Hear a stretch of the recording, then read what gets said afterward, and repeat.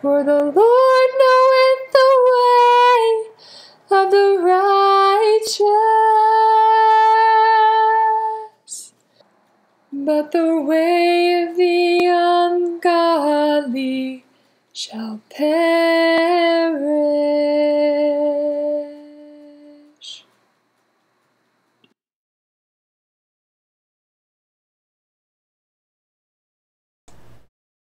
Welcome to His House of Learning, Flourishing Schools Part 3, Christian University Ecumenical Ethics. This is your host, Christian MC Fulmer. This is the third and likely final part of the series, because we gotta move on to other things. As far as the Lord's leading, I wasn't even quite sure about how to continue this one, to wrap this one up, considering Cardis, the research, as well as a program partner with that of, as we've already discussed in part 1, ACSI, Association of Christian Schools International, and the Church of England, the Anglican Church. Well, since Cardis includes quote-unquote Christian churches and schools, nonetheless, it's not, officially speaking, even considered itself a religious institution. So hence I figured, it's best to deal with those within the walls, so to speak, within the house. That should either be reconsidering, repentant, or should just leave. And then I came across quite a bit of information in regards to just how much flourishing there's also in the language of thriving and character education has gone into really a large number and a fair number of prestigious research-based quote-unquote Christian universities as well.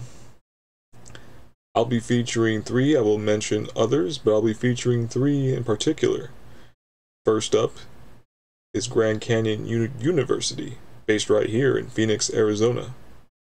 Well, I'm outside of Phoenix, but for us here in my new home state as of this summer, oh my, 4 years.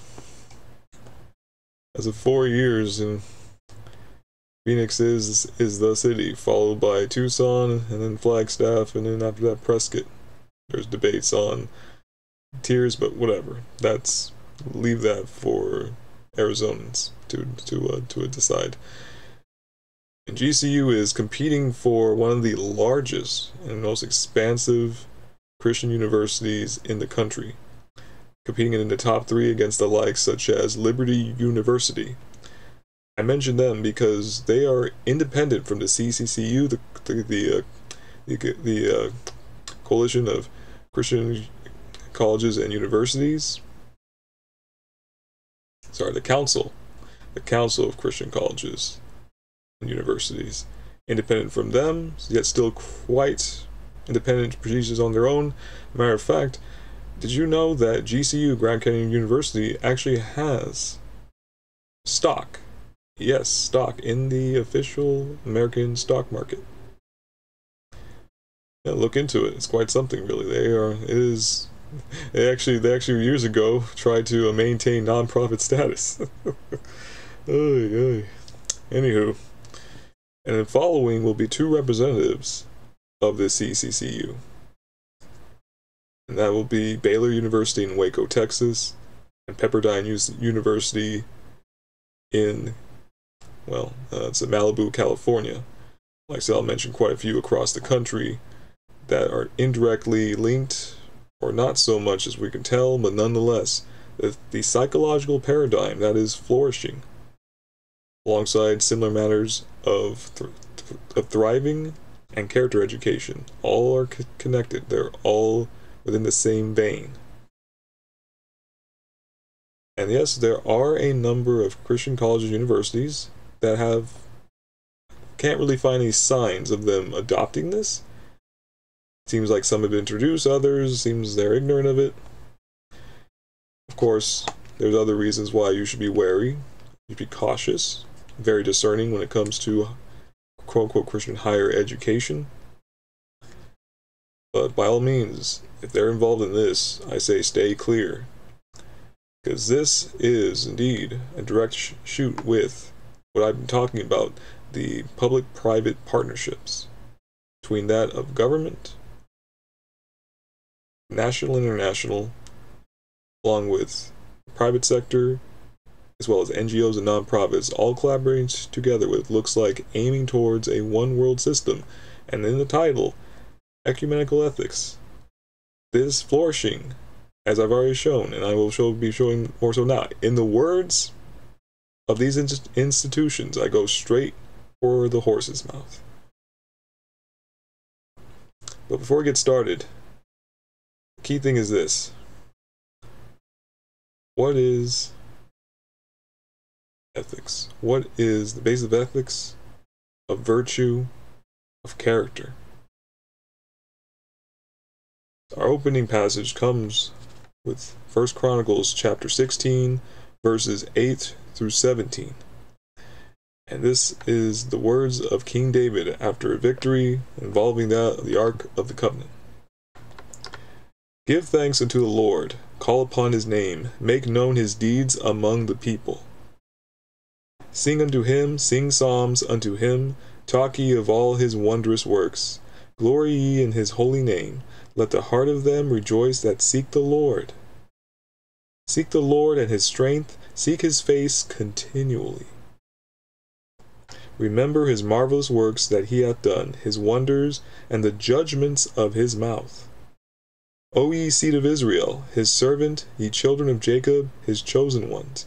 He is the Lord our God, his judgments are in all the earth. Be mindful. This is a very important word. Remember, we're talking about psychological paradigms.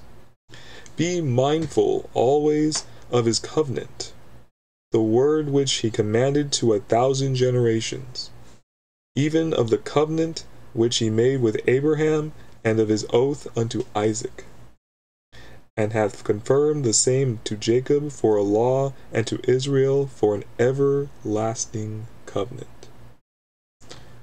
And according to the words of Christ, fulfilled in the prophecies, and further affirmed by the apostles, by the early church, after his ascension into heaven, those redeemed by the blood of the Lamb, that is our Lord Jesus Christ, the Son of God, who imparts to us his Holy Spirit, we are grafted in. Us Gentiles are grafted into Israel, for Israel was not meant to be a matter of blood, but a matter of the heart, a matter of the spirit, of the soul. And yes, blood indeed can be quite a benefit, especially when it is the blood of your fathers, to impart this covenant unto you. Nonetheless, there are many people who rejected this covenant amongst the house of Israel, amongst the ethnic background of Israel. And regardless, upon repentance, they will be brought back into the fold. There's quite a bit of controversy in regards to, well, the taking up, what we call the rapture, or the time of the tribulation.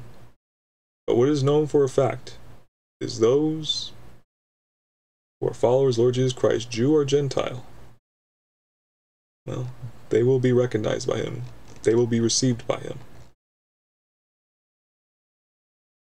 There's other unique promises given to those of the seed, the biological seed.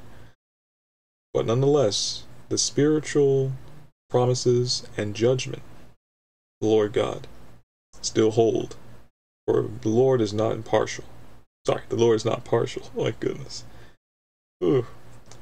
The Lord is impartial to all men. Jesus Christ himself said, you call yourselves sons of Abraham, the seed of Abraham, the Lord will raise children, he will raise sons from stones. Those who will follow his law, those who will accept the sovereignty of the Messiah. Give thanks unto the Lord and call upon his name and make known his deeds among the people. And that's just not those within his house, but those outside, among the pagan and the heathen, the non-believer. So, let's see what is said by Grand Canyon University, not too far from my backyard, realistically speaking. The major university, we're talking about thousands and tens of thousands more. It's an online program competing easily for the top 3. In fact, back in 2018, it was at that time, it was the largest in terms of numbers and reach. Like I said, battling out with a few others, but it's influential.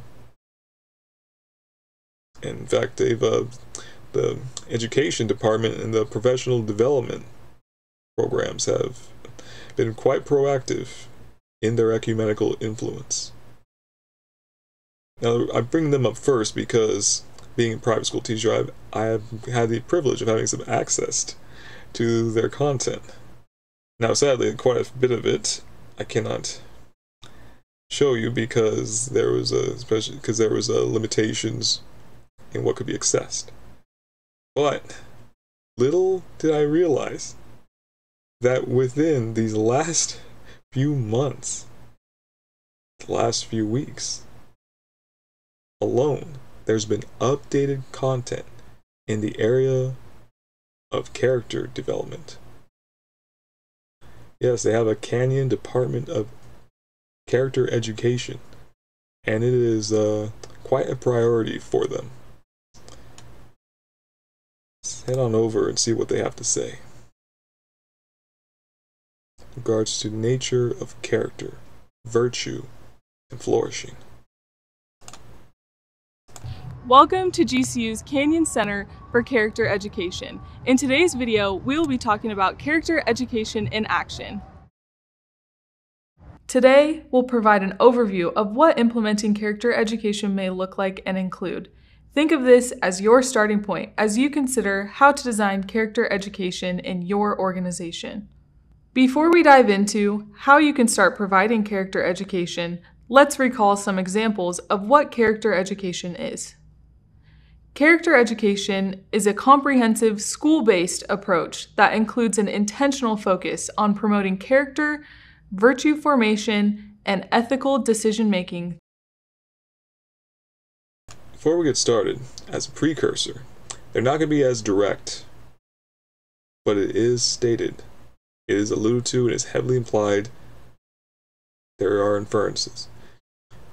As directly stated in the information, and if you have managed to gain access to the Grand Canyon Professional Development, it was actually a free professional development online asynchronous courses in character education.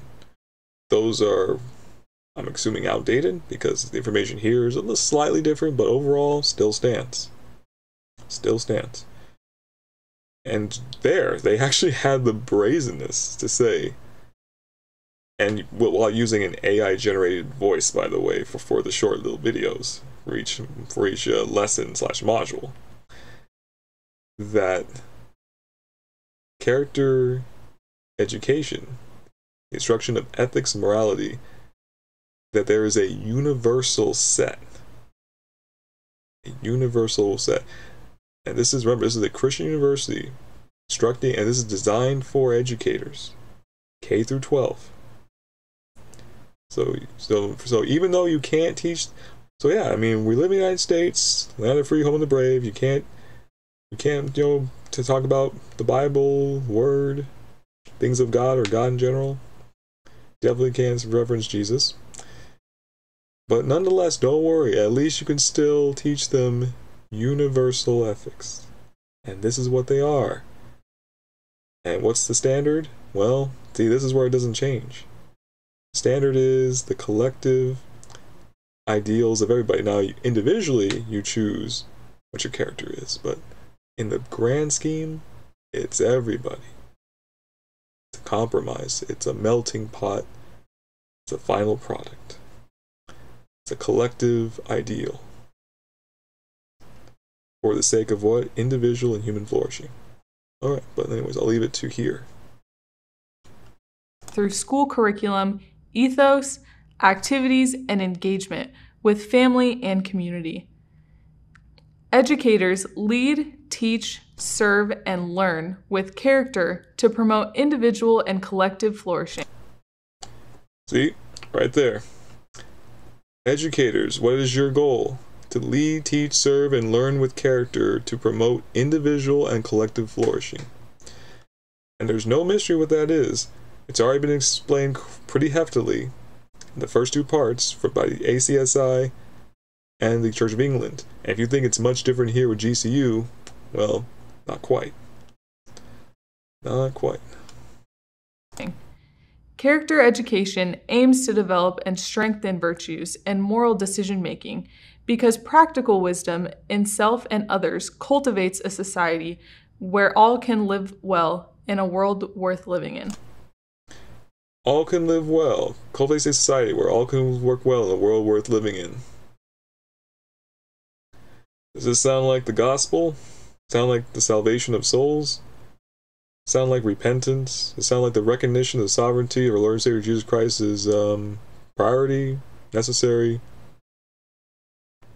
even on the table? No. Not at all. Every organization must determine their mission and vision pertaining to character education, including which virtues they value and how they'll define them with stakeholder input. So mission and vision. So people get together. So the collective, the group, man, believer and or non-believer, decide how they'll define the virtues. They'll define virtues. So define what is good. One cannot embark on virtue formation without first identifying the shared virtues they value as a community and developing a shared definition of each. See? In the Jubilee Center for Character and Virtues framework shown here, character education is not just about skills and behaviors, but about a moral grounding in decision-making and using practical wisdom. Okay, so JCCV, fun fact, the one that you mentioned that they partnered with to create this moral framework is based in the United Kingdom. Find it interesting, right? You have the ACSI partnering with the Church of England. You have GCU partnering with the JCCV based in also United Kingdom. Coincidence? I'm not entirely sure. I would like to say no, but I don't know enough yet. But to me, that's just a little too coincidental as far as I'm concerned.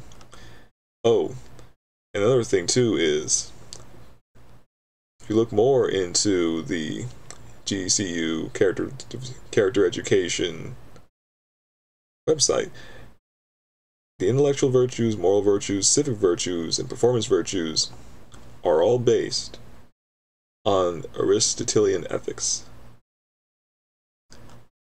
So, Aristotle. I find it interesting because, you know, who's really big on Aristotelian ethics to a degree.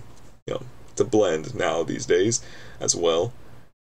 But the Roman Catholic Church, particularly amongst the conservative, wing, Aristotelian ethics boils down to, and this defines practical wisdom. So what you should do in practice.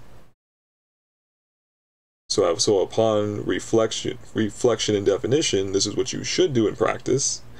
And then notice, but what's the final outcome of what you do in practice? Flourishing individuals and society.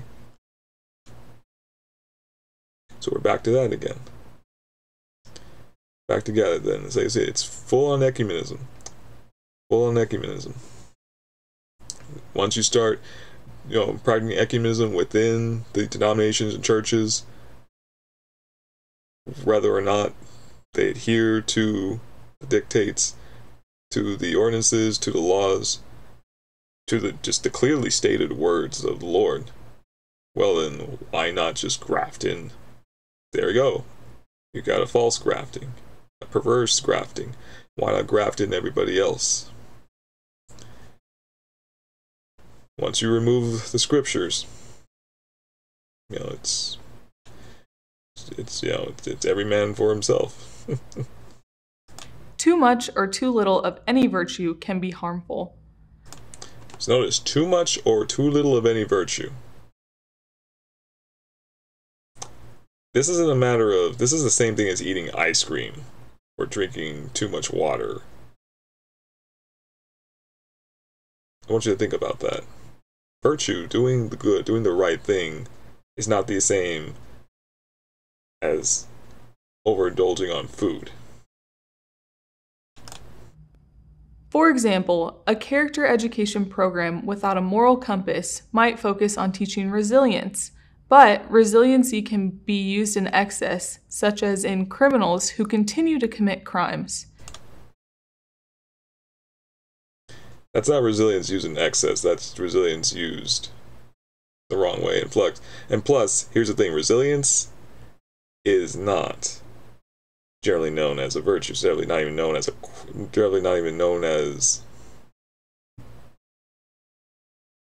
a quality of sorts.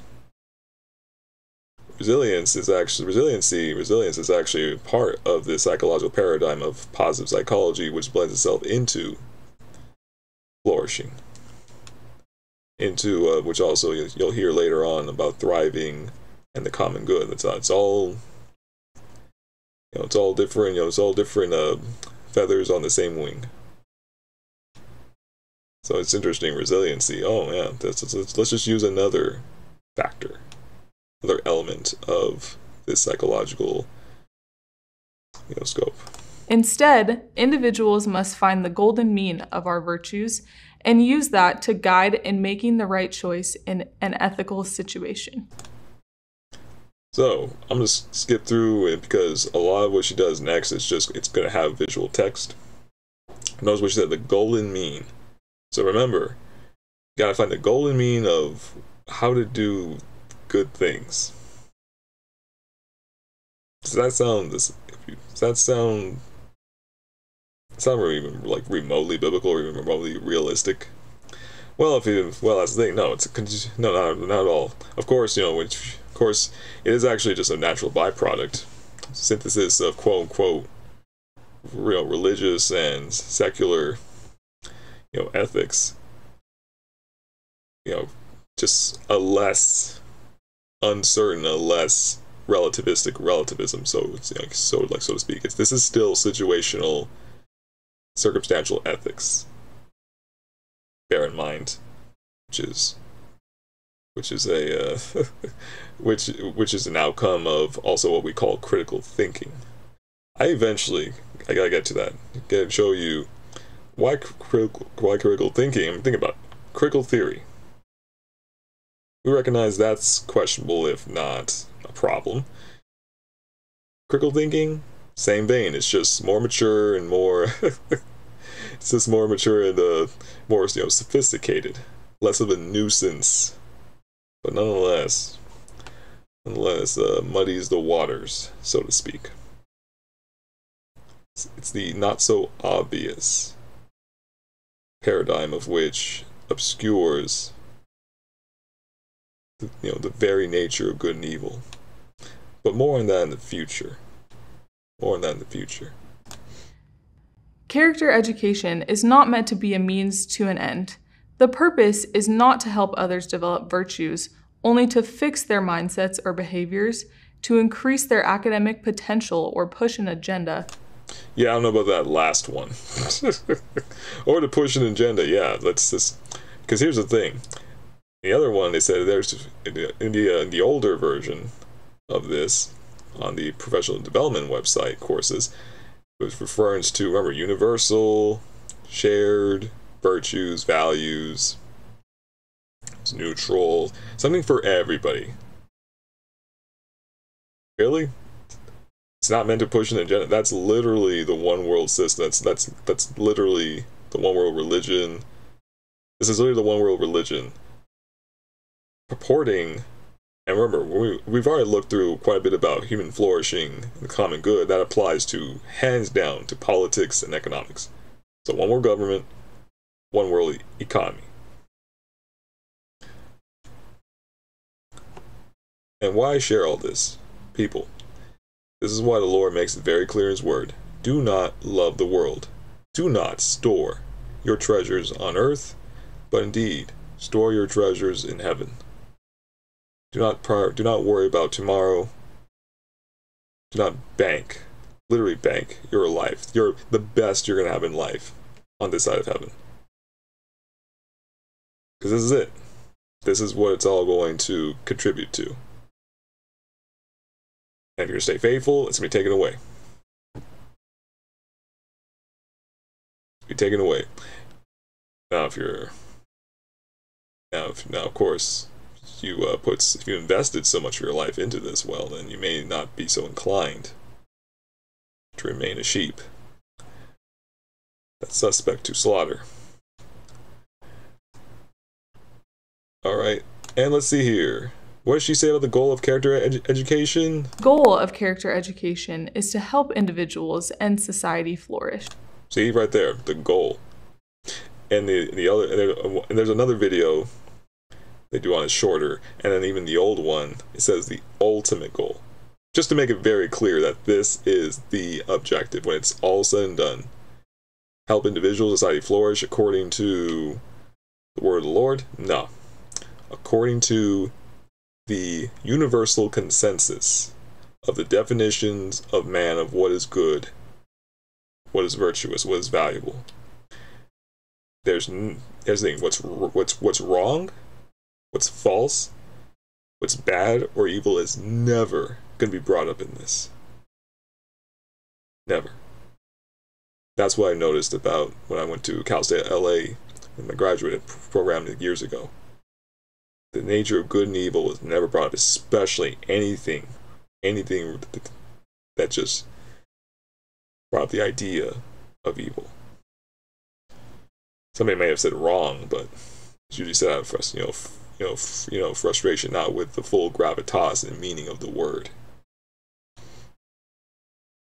Let's continue on. So it's more than just a subject, people.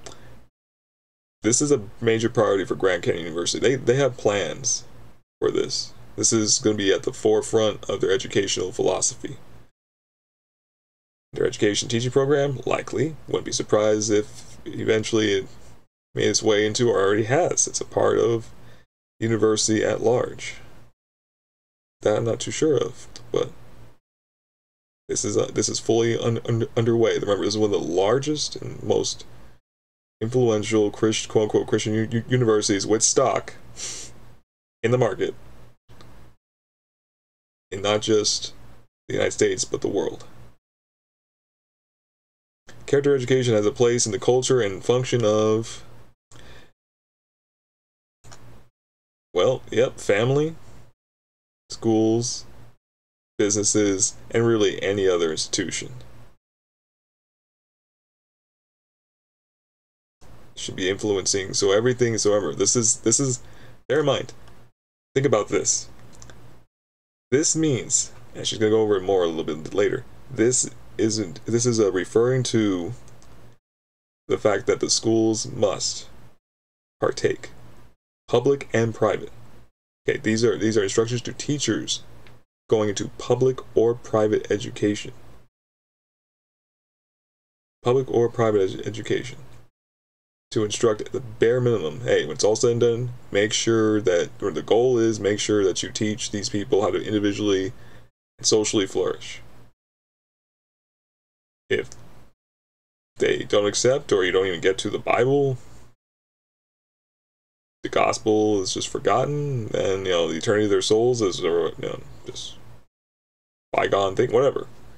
Just make sure that you help us establish this one world system. And there's the thing, do I know when it's going to be fully implanted and then the tribulation starts eventually? No, of course not, but come on.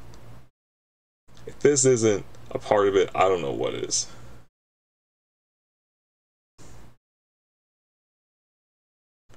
It's about helping students grasp what's ethically important and teaching them how to act for the right reasons, so they become more autonomous and reflective in the practice of virtue. Let's go back to Let's go back to David. Remember what he said? Give thanks to the Lord, call upon his name, make known his deeds among the people. Let's see, verse 11. Seek the Lord in his strength, seek his face continually. Verse 15. Be mindful, ye mindful always of his covenant, and the word which he commanded to 1,000 generations. Yeah, except it's all about being autonomous, because we're already atomized as it is already. Lonely, and it's great. It's all about social interaction. Yeah, become more autonomous and reflective. We're going to be all individuals together. We've literally done this. We've literally already done this. And we're doing it. It's the same thing. It just repackaged. Sounds nicer than the way that they said it, before. Before it was more idealistic and emotional. Now it's more, oh no, this is science. This is science. How to act for the right reasons, so they become more autonomous and reflective in the practice of virtue. As described from the JCCV framework, character is caught through implicit modeling, taught explicitly and hopefully sought. So you hear that? It's caught, so, it's influenced by other people. It's taught directly to you, and you teach directly to people. And hopefully, when it's all said and done, you actually want to seek after it. That you actually want to grow in character. Well, according to scripture, that's amongst the population at large. Yeah, that's not going to happen. Yeah. The heart is deceitful, wicked above all things.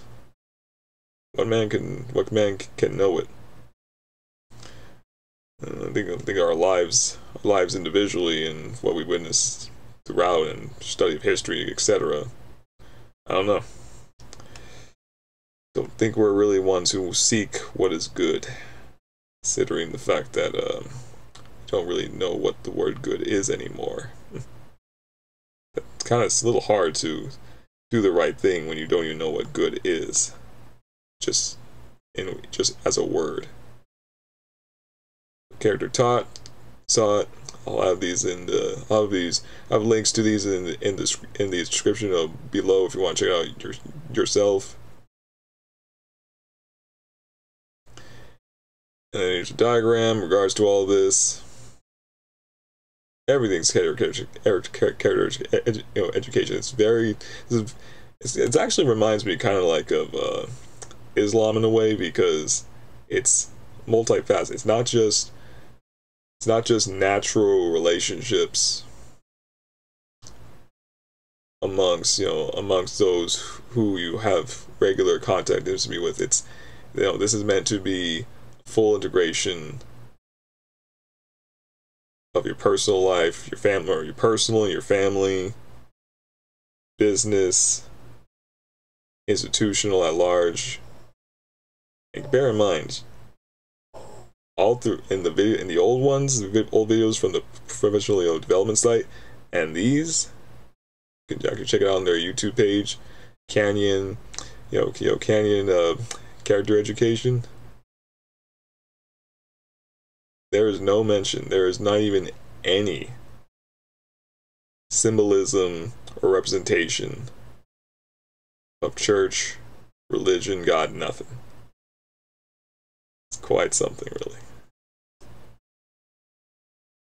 There is no one-size-fits-all approach to character education.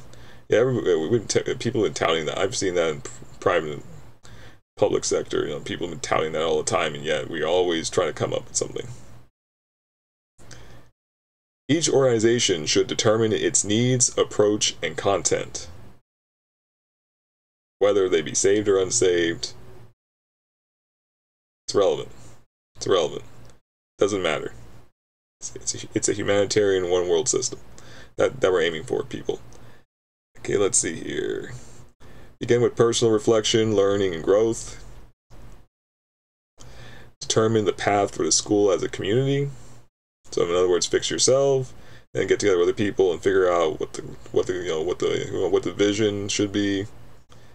Create action plans for integrating character across subject areas and curriculum, making classroom connections, training staff, and serving students. Remember, this is a full-on thing. Now, granted, how successful it's going to be in the grand scheme of things, I highly doubt it, because, yeah, after being a substitute in what's supposed to be a school district in the 70th percentile of the state of California for a couple of years, that was like way before 2020. Years before 2020, yeah, it's... Well, I can honestly say that for a lot of schools, this is not even gonna get off the ground. It's gonna be still in its package, likely forgotten or trampled upon. So yeah, but I imagine, and I already know quite a few schools are already making the actual attempt to implement this, and there will be quite a bit of influence as a result. Let's see, individual learning, gaining awareness, developing virtue, and enhancing practical wisdom. And remember, what's that practical wisdom for? Is for promoting the flourishing of individuals and society for the one world system. Reflecting, and notice this. I've been talking about there's a synthesis between left and right wing. So this seems fairly right wing, if you think in a sense, because it's talking about morality and virtues and ethics, doing the right thing for the good of society, which is quasi old school classical liberal as well. But notice what's also in here too: reflecting on biases, virtue strengths and weaknesses, virtue reasoning, and virtue definitions. They have quite a bit of intersectionality, reflection on biases, and virtue strengths and weaknesses, virtue reasoning, and virtue definitions. Quite a bit of that, still a little that postmodern, you gotta define it for yourself type of deal. It's kind of like still implementing that your truth is your truth, but you gotta make sure it's part of the collective truth too, I guess. That's compatible to collective truth. It's quite something, really. Developing a professional growth plan for enhancing individual character. Remember, this is for you, the individual. And so you have this element of self-help too. In fact, if you read the autobiography, I mentioned this before, quite some time ago, the autobiography of Benjamin Franklin, he actually said he did something like this. Yeah, he literally did something like this, but for him, he said, yeah, it didn't work. It didn't work out. It was essentially old school self-help. So you got a self-help element involved in this too. Developing a plan for how to apply discernment in ethical decision-making and ensuring you are advocating for diversity and inclusion. Well, the conclusion is whatever they want, because it really doesn't matter what you want when it's all said and done. Yep, so here's the thing: developing a plan for how to apply discernment, finally a biblical term, in ethical decision-making and ensuring you are advocating for diversity and inclusion. So yeah, use discernment. Just make sure that in the end, it advocates DIE. By the way, DIE is not done here. DIE is going to be present within the other two as well. Alright, let's listen to this part real quick. Including how to make character education equitable for all. See? So this is talking about leadership. Leadership. How does leadership make education equitable for all? Not all staff, students, and stakeholders receive character education the same way as cultures, perspectives, and experiences differ. Ensure all stakeholders have an input and a shared vision. And notice, there's also stakeholders, is once again the term used by the international community organizations, NGOs as well, including the World Economic Forum, United Nations, Human Rights Commission or something. I don't remember. There's a bunch of so-called human rights people who basically make human living as abominable as possible. But yeah, so as I say, it's just this blend. It's just this blend. So you have all these it's quite something. You have all these factions in our culture, in our society at large, going at each other and poking at each other, sometimes even getting pretty ugly and aggressive. And they could very well lay hands on each other anytime in the near future. But in the middle of all that, you have at the university level. This is beyond undergrad. This is the full-scale university level, as you're going to see later. It's not just for Grand Canyon University. This is amongst members of the CCCU in partnership. Grand Canyon non-CCU member and CCCU members in partnership with the larger higher education arena. Like I said, the combination of the public and private sector of Christian and non-Christian, left wing, right wing, etc., etc. The ecumenism is strong. All right, yeah, there's a bunch of other highfalutin language. Like I said, integrating opportunities for ethical decision-making and planning how that will be taught. So once again, human beings. So what's the solution? We're going to define what's right together. We've already done that. It totally fails every single time. That's literally why we're going to end up with the beast later on, eventually. Let's see, and all right, here we are. Leading and teaching with character includes modeling positive virtues. I did not know there was negative virtues. What they mean by positive, I guess, is active, but nonetheless, yeah, it's weird. It's weird. There's so it's tied to the philosophy of positivism as well, which is also very much part of the ecumenical, humanitarian, universalist, one world ideal as well, back from the 1800s. Anywho. This stuff has been around for a long time. The balancing of virtues is very esoteric, Eastern mysticism, Buddhism, Hinduism, if you will, New Agey.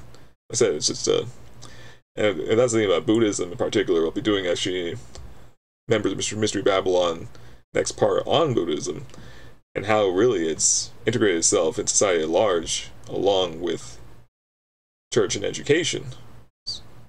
And this term balancing, yeah, you need to balance good things. I should think about that. There's no reference to that in the words of Christ. Balancing virtues. Yeah, the balancing virtues that you defined, because let's face it, perhaps those virtues aren't really good. Aren't really on par with the law, with the word of the Lord. So you gotta balance them to make sure that, one thing that's not actually good doesn't cause too much, damage, right? Remember, we're the society that works with the lesser of evils. We work with evil. So hey, we're the side that came up with its term, the necessary evil. Like I said, it's the byproduct of critical thinking, people. Just gonna throw that out there before I really make my case. Hopefully in the near future, we'll see. Discuss and develop shared understanding of virtues, virtue reasoning, and moral decisions. Balancing virtues to make good decisions. Oh, finally, there's the word good. Good decisions for the betterment of society. Oh, okay, there you go. See, it's good as long as it betters society. So make sure you always do something that's good for everybody else, regardless of what it is. Use literature and assignments to teach and discuss virtuous actions and moral decisions. Well, that seems it's pretty old school, right? Oh, look at this. Well, here's the finale to all this. Character education is nurturing, flourishing of human goodness.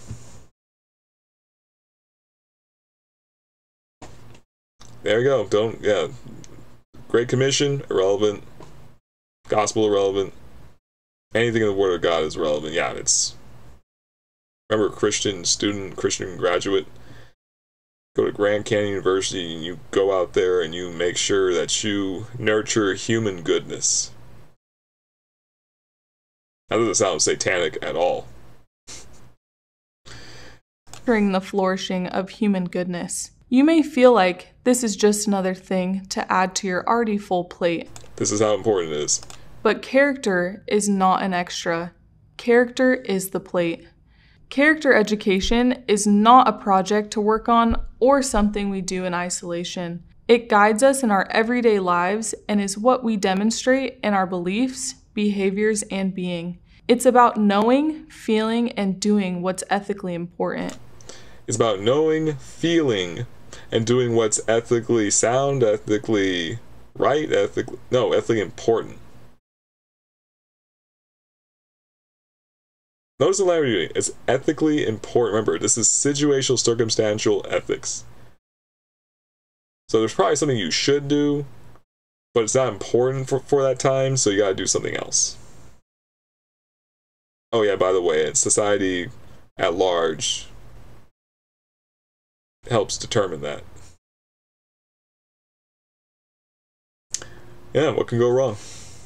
The big picture to remember. I'm sorry for being so...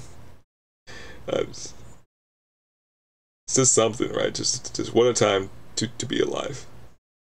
Is that character education is about enhancing virtues and moral decision-making to lead to human flourishing. Just in case you missed it, this is about human flourishing, as described by CSI, Church of England, and as you can tell, this has nothing to do with your soul, or dealing with the evil that is the sin of man. Yep, just gonna move on like we're innocent, like we're all right, and we're the victims, and we can do this even though we failed for over 6,000 years of human history. You already have character, so be intentional about how you model and teach it so that others can catch it, learn it, and then impart their character on others too. See, as this statement right here, so be intentional about how you may model and teach it, because you already have character. You are already, in essence, a good person. So, whether or not the tribulation happens during my lifetime, I think it will. But hey, wouldn't be the first time that something as terrible as happened. I mean, think about this, people. The church at large is persecuted around the world. Non-believers admit that fellow brethren in Christ, those who claim to be followers or Lord and Savior, are the most persecuted group people around the globe, outside of our borders. In the Western world, there's been an increasing number of arrests of people just reading scripture in the wrong place at the wrong time. AKA people who don't want to hear it. Being arrested. They're literally just standing there and just reading what the Bible says. A lot of them aren't even raising their voice. I kid you not. And they're being arrested on the streets. United States of America, Canada, Europe, Australia. Does that mean the tribulation's coming? That means Jesus is coming back to take us up? Don't know. I don't know, but all I know for a fact is that this right here is a sign that there's going to be a lot of people, quote unquote, who are members of the body of Christ, who are going to look at those of us who don't quite subscribe to this and be like, okay, you're the problem. Because you don't believe in human goodness, and you don't believe that we all have unique character that we can basically nurture each other with. Yep, this is, I see, this is a sign of the time. I can see where this is going to go.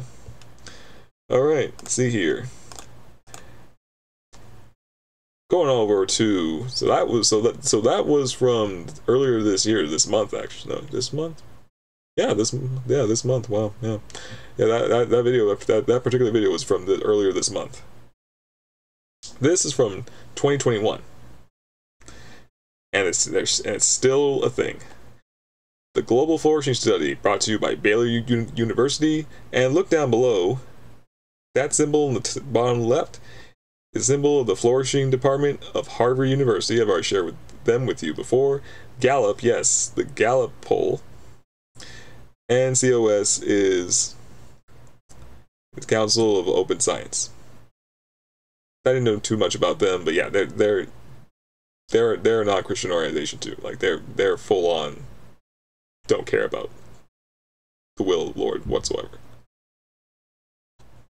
Then that is who is helping this formerly, as far as I'm concerned, formerly Baptist University that still says it's of Baptist origins, still has faith in what? I don't know. In humanity flourishing, I guess. See what they have to say. Oh, but beforehand, let's turn our attention over to Mark chapter 5, 25 to 34. This is a story that a lot of you may know, but let's think about this. Because if anything, I'm ashamed for not thinking about this sooner. Mark chapter 5, starting with verses 25. And a certain woman, which had an issue of blood 12 years, and had suffered many things of many physicians, and had spent all that she had, and was nothing bettered, but rather grew worse, when she had heard of Jesus, came in the press behind, and touched his garment. For she said, If I may touch it but his clothes, I shall be whole. And straightway the fountain of her blood was dried up, and she felt in her body that she was healed of that plague. And Jesus, immediately knowing in himself that virtue had gone out of him, turned him about in the press, and said, Who touched my clothes? And the disciples said unto him, Thou seest the multitude thronging thee, and sayest thou, Who touched me? And he looked round about to see her that had done this thing. But the woman, fearing and trembling, knowing what was done in her, came and fell down before him, and told him all the truth. And he said unto her, Daughter, thy faith hath made thee whole. Go in peace, and be whole of thy plague. And Jesus, immediately knowing himself that virtue had gone out of him, the goodness, the righteousness, the glory, the holiness of the Lord God come out of him. This woman sought, as David said, sought him. She sought the word. She recognized him for who he was.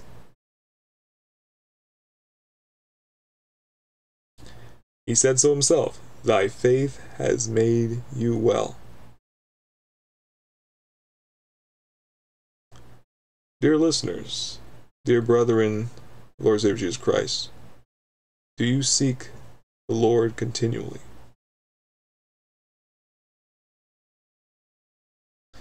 I'm not promising, I'm not a faith healer, like right there, thinking like promising, thus you'll be healed, and thus you'll be cured, and thus you'll have such and such, and receive this. Go in peace and be whole of thy plague. You're seeking the Lord, because read the book of Job. Job sought the Lord, and even amidst his situation, circumstance,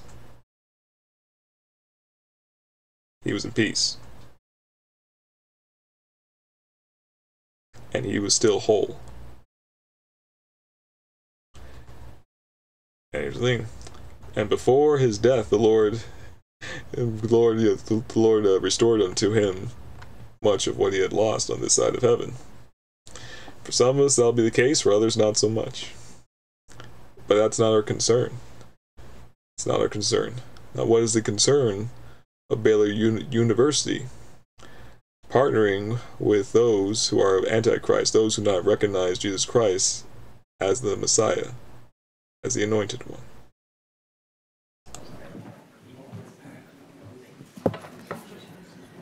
Well, good afternoon, everyone, and welcome to the campus of Baylor University here in Waco, Texas, and to today's announcement about the Global Flourishing Study.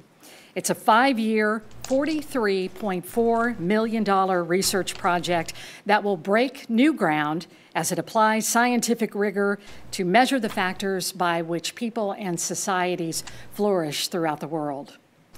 At Baylor, this is the largest funded research project in the university's history. So it is a historic day here at Baylor. And it's a major landmark in Baylor's pursuit of preeminence as a Christian research university. Pursuit of preeminence. Yeah, fun fact, GCU, Grand Canyon University, same thing. They want to maintain their preeminence. Here's their pursuit of preeminence as a research university. Look at this. This is what it takes. Preeminence takes the approval of your fellow man, even those who are inadvertently the enemies of God. Let's go over to 6. I'm getting a little better at this.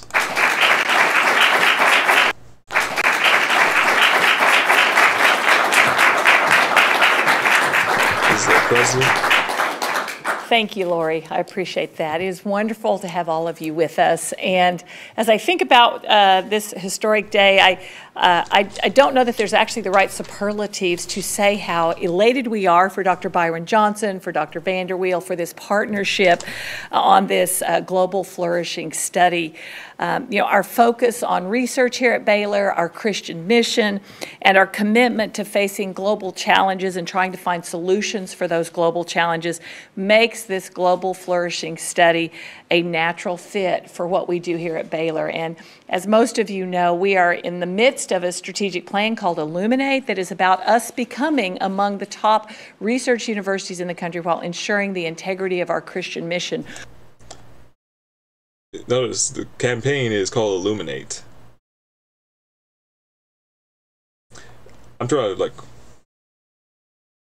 to make sure that I don't talking like a mainstream or even really even a closet, for that matter, a closet of new age, truther, new age esoteric truther. But that's the thing. There is things to this history. There is things in the history of people continually wanting to be the illuminated ones. Yeah, the mainstream idea of Illuminati is not, it's not that viable. But the overarching idea, the goal of what it means to be illuminated, to be initiated. That's been an ongoing thing for quite some time. People essentially who more formally but secretly for sure want to essentially usurp the Lord God, but they understand that their methods are going to be too alarming to their fellow man, believer and non-believer alike. So in this case, this isn't really too shocking because illuminated. It is actually becoming as we become less biblical in our culture in general. Those are like a lot of these psychological and really even esoteric paradigms are starting to become more self-evident, become more a natural part of our vernacular and the way that we structure our institutions. I mean, considering the fact that here's one group of people. The Jesuits, for example, are the Catholic. It's Catholic, religious order that has the largest number of universities in this country and around the world. They're big on illumination too. So, and remember, this is a part of the ecumenical movement, so you're starting to see a lot of shared language and terms, both mystical, spiritual, and secular, modern. They're going to start to intertwine. And it's no secret that Roman Catholic Church and much of the Protestant evangelical churches are starting to see more quote unquote eye to eye a lot of things. Well, why? Because when neither side wants to refer to the scripture, well then partnership is so much easier. Same is here in regards to a near $44 million collaborative effort for this research. And once again, what's the purpose of it? Well, let's face it, it's Antichrist. That's the purpose of it. But I'll let them speak for themselves. One of the 4 pillars of that strategic plan is to enhance the impact, the breadth and the depth of the research that we do on this campus. And then we have 5 signature academic initiatives within that strategic plan, one of which is human flourishing, leadership, and ethics. So this study fits perfectly into the work we're doing more broadly at the university to advance research and to really think about how do we help the human condition for people, for communities, for nations more significantly. So we're thrilled to be able to support this project. And as much as we love the big number, the 43 million, and how significant that is, certainly in the life of Baylor and in research just broadly, Sorry, I'll go back a little forward a little bit. And that's huge and very different than past studies. We believe that data from this study will reshape the global conversation on what it means to flourish. This study will reshape the global conversation what it means to flourish. Bear in mind, this study. Now here's the thing. What's interesting is that GCU is promoting human flourishing, but remember, in an ecumenical, universalist, unitarian fashion. This is actually just so then it's like, oh, see, look, well, Christian, like this is not the same. No, I recognize this research includes the relationship, the effects, whatever you want to call it, causation, whatever, of religion and spirituality. It does. But here's the thing, though. Remember the coexist sticker? Still in fashion, and now it's essentially the policy of these universities. And will provide scientific data that researchers really around the world can use in a wide variety of fields that will really help build our knowledge and understanding in this important area. And as exciting as all of that is, as a faith-based university, we also are really excited that this study is going to actually examine the role of faith in human flourishing around the world. And it's going to do it across faith traditions, and not just the Christian faith, but much more broadly in other world religions as well. Much more broadly, other religions as well.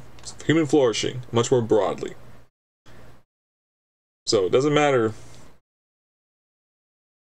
they're unsaved, that they're not redeemed, they can still flourish. Because remember, the goal is human flourishing. So this is what I was talking about. Let's see here. Let's go to board. Social Sciences here at Baylor and founder and director of the Institute for Studies of Religion. Dr. Johnson. You will see this man again. Thank you all for being here. Thank you, Lori. Thank you, Dr. Livingstone, for those kind words. You know, you may be asking, how in the world did this happen?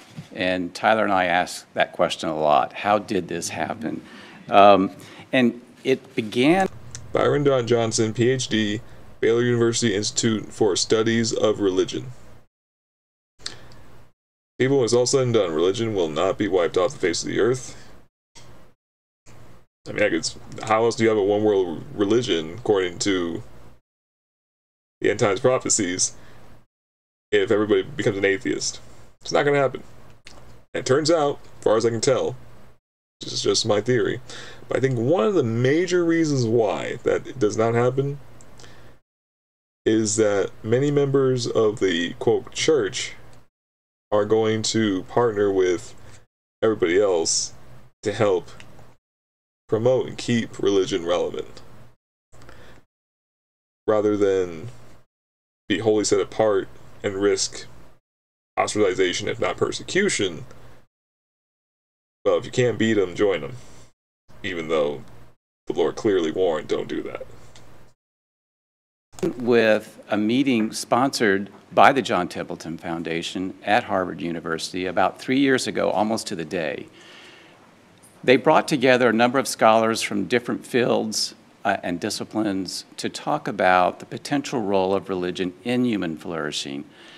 It was a 3-day event, which was really inspiring and educational, but I remember at the event, Tyler and I would have conversations during breaks over dinner, and we began to ask the question, is it possible to do something that we really haven't done before? Is it possible that we could do something globally, cross-country, that we could do with a big in size that we haven't had the ability to do before, that would allow us to cover different religious traditions, because most of the research is in the West, and most specifically here in the U.S., and it's mainly on Christian samples. Yeah, so are we doing this because we want to figure out how to better evangelize and then disciple those who come to saving faith? No. Of course not. No, we know the whole point of this, so we can figure out, well, how do we encourage these people to keep doing what they're doing for the sake of human flourishing? This is possible to create the first ever cross-country, nationally representative, multi-religious, longitudinal study of human flourishing. This is meant to be a 5-year study, an ongoing 5-year study, and they're still doing it. They are still doing it.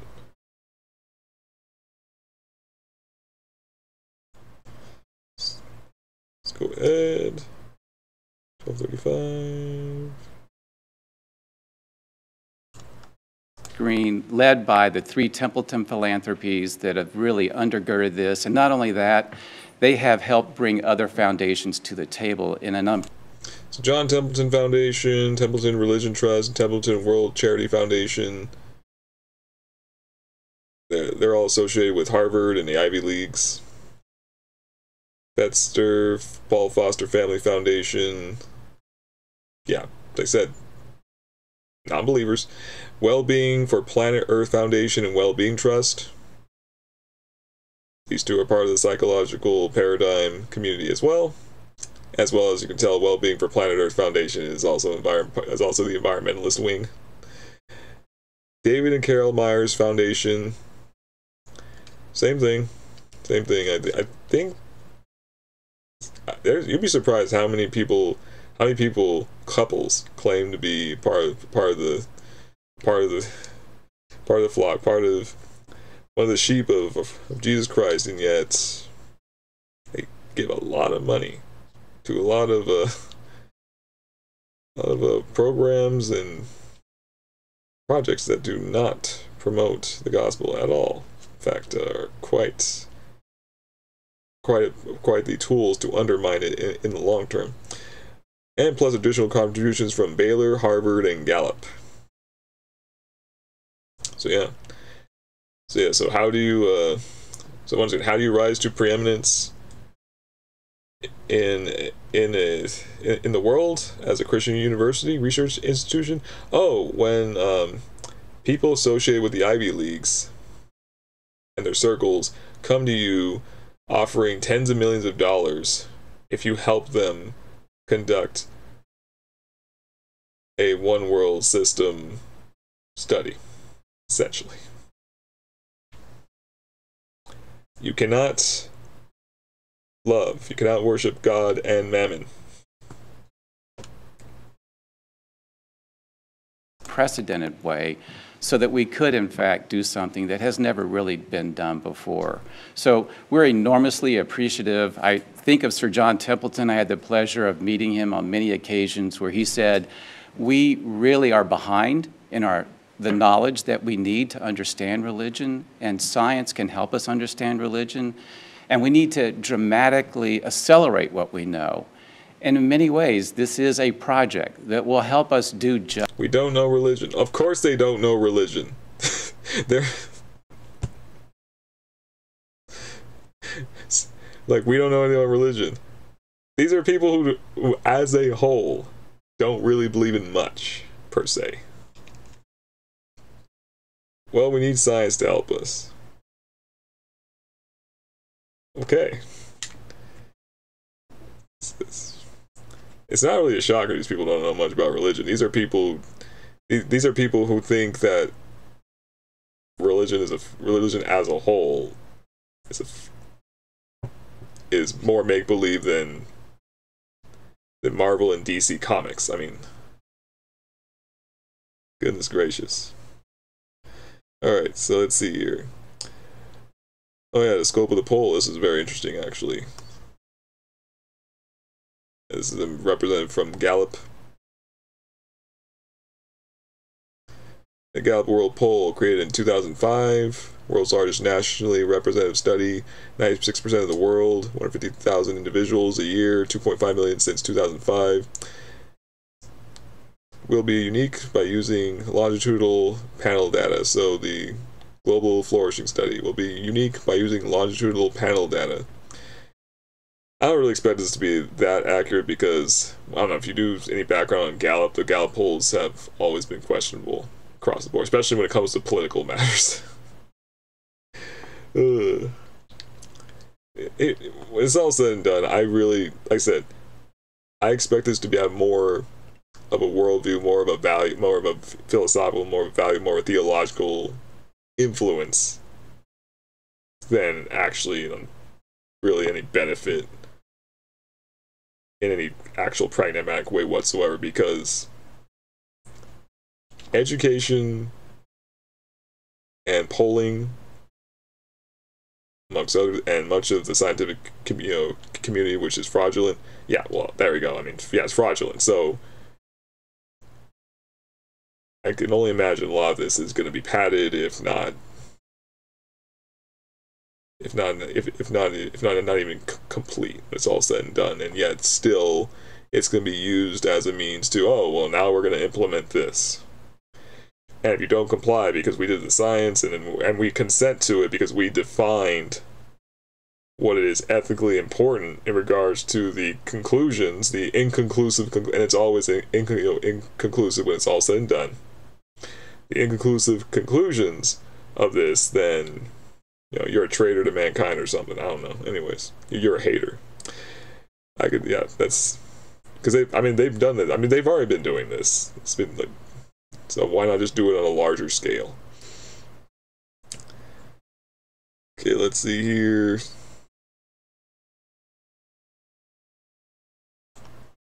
Full chance of being selected into the study. So that's literally face-to-face enumeration, going down and getting people to participate in the study.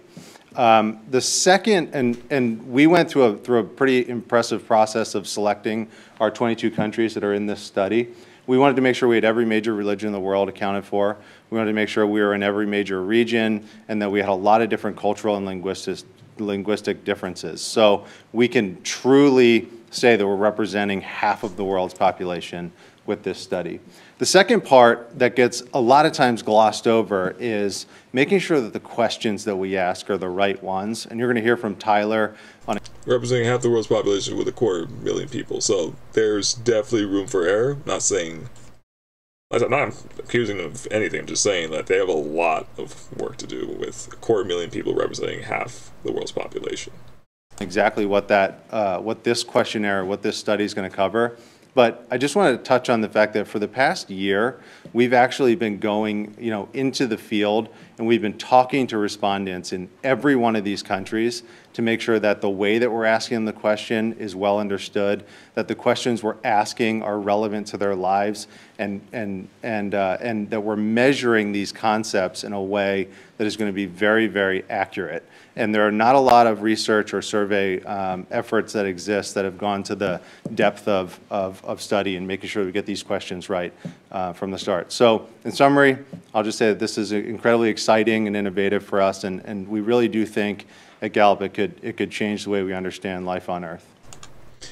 So at Gallup, we understand the ways that can change life on Earth. And they mean that, okay? They mean that. They're not spending... Even if they don't do it effectively, even if it's kind of a flop in a number of ways, they mean it. They mean it. Like, that's the thing about these people is that, it's all said and done, the Lord will decide what actually happens, what they actually accomplish, what they actually put forward. But nonetheless, they mean it.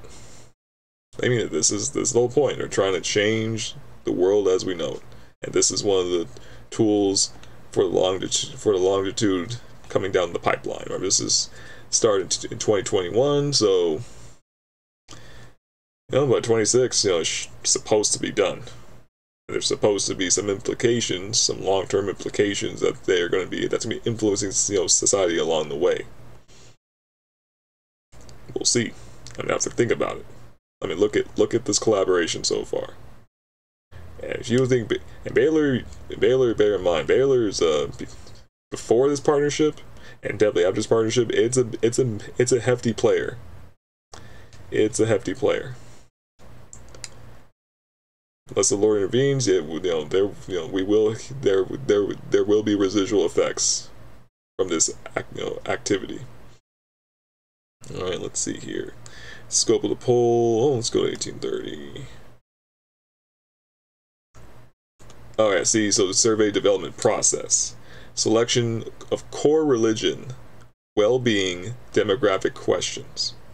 So once again, from the psychological paradigm, psychological self-actualization, humanistic, new agey, paradigm. This is everybody's talking about the technocracy, Marxism, neo-Marxism, neoliberalism, neoliberalism as new age, new world. I mean, this is a synthesis. Like, this is the mix. Like I said, there's all this nonsense. There's all this. There are conflicts. There is going to be. I'm pretty sure, because people can't just not just get antsy and go into fisticuffs in due time. I mean, that's gonna blood's gonna be spillover eventually. But in the meantime, a lot of these people are literally just working together and just moving along, while the rest of us are scrambling like madmen. Of course, it's not like they're in perfect harmony and kumbaya. Far from it. We're talking about people being inspired by the ambitions of the devil himself, who tried to usurp his creator. So these people are obviously not in good company amongst each other in the grand scheme of things. And I say grand scheme because for them that's it. That's all it is. It's just one big pyramid scheme.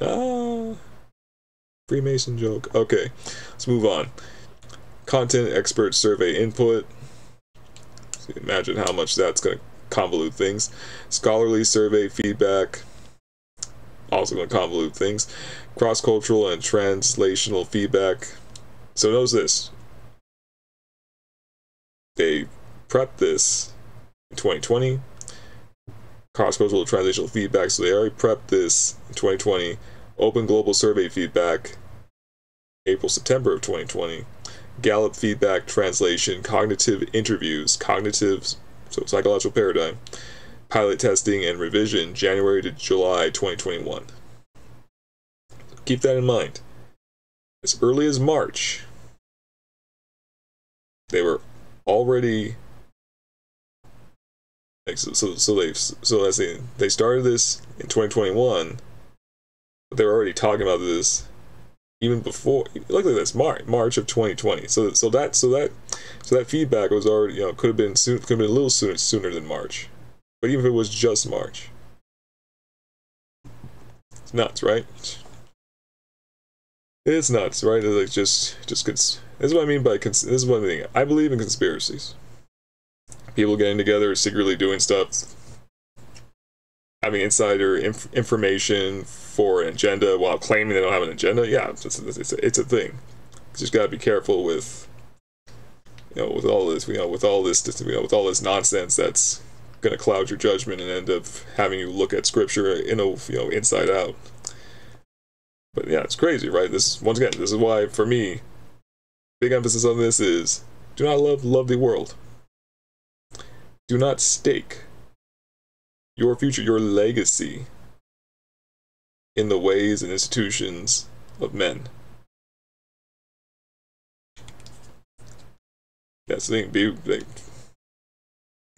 Come on now, look at this. March, as you know, the development process began as early, as far as we can tell, as March 2020. Come on. Crazy. Oh yeah, flourishing assessment. So here's the assessment.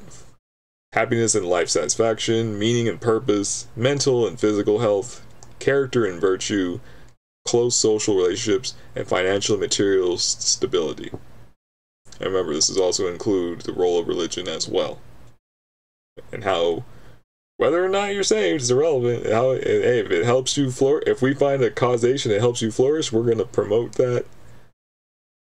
Yeah, remember, it's the United States. Remember, this is, bear in mind, this is one of the ideals of the country, the freedom of religion. Well, it's a little hard to promote freedom of religion if you think, meaning that you're actively going to advocate somebody else's faith if you think that it's false, right? So of course the only natural thing to do is, well, in that case they're all technically right because look, they help you flourish in some shape or form. So we're going to encourage that. Yay. Diversity, inclusion, and equity. Everybody just die. Okay.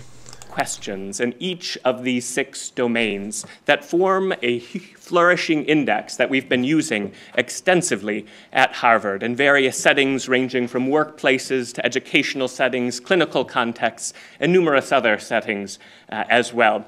However, our well-being assessment will This is Vanderweel. He's from Harvard. not be restricted to these 12 questions. We will have numerous other well-being questions, along with various questions concerning demographics, social and economic characteristics, questions on religion and spirituality.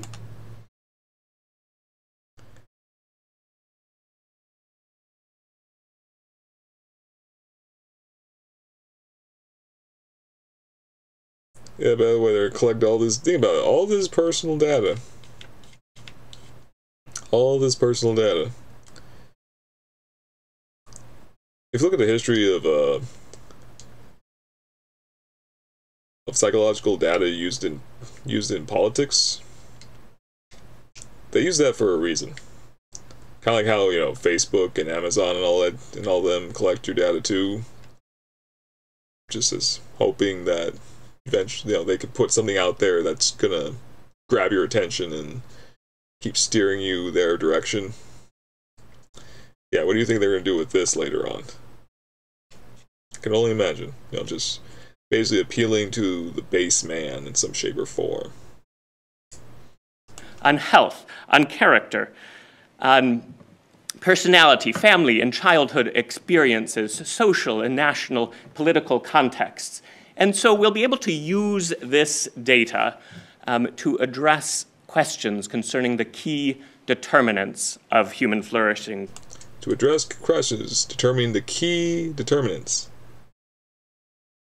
of human flourishing, which are questions such as, how is it that religion or childhood experiences or family life or community or work or politics or economics or character affect human flourishing? And how might this vary by country and by context? Critically, to do so, we truly need longitudinal data, data on the same group of these 240,000 individuals over time. Cross-sectional data is not adequate to address these questions. To see this, for example, we've known for a long time that marriage and happiness are correlated. But is that because marriage contributes to happiness, or is that because happy people are more likely to go on to get married? With cross-sectional data, we cannot tell. Likewise, is religious participation associated with lower depression because religious service attendance protects against depression, or is it because those who become depressed are more likely to withdraw from their religious communities and other forms of community life? There is, in fact, evidence for both, but from cross-sectional data, we again cannot tell. We need this longitudinal data. So notice what he said. They've done studies on this before. This is a confession. He said it multiple times. We've studied all of this before, but really, we can't tell. He's confessing that essentially the scientific, the sociological the statistical community academy establishment has overall failed. So we need this. How do you know you need this if what you had before was a failure, was apparently didn't help, didn't actually do us any good when it's all said and done?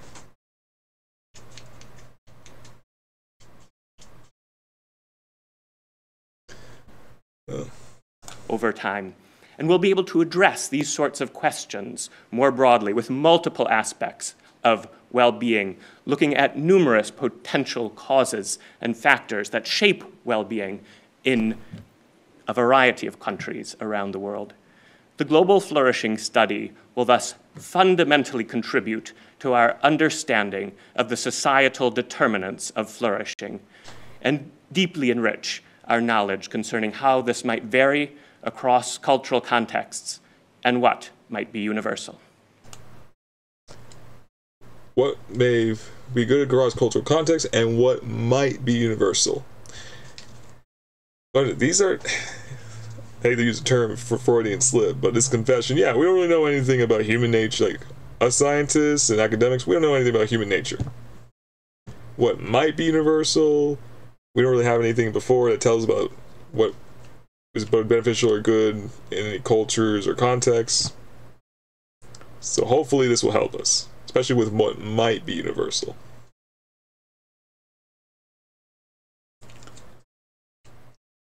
So there you go. You got people, you got the blind leading the blind. These people basically have nothing. He's basically confessing we've had essentially nothing. Like I said, inconclusive.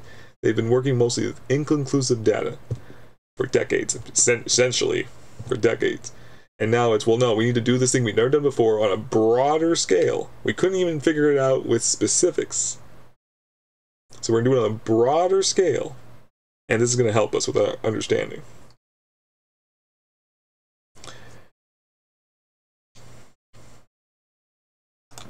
With that, I will hand things over to David Meller at the Center for Open Science.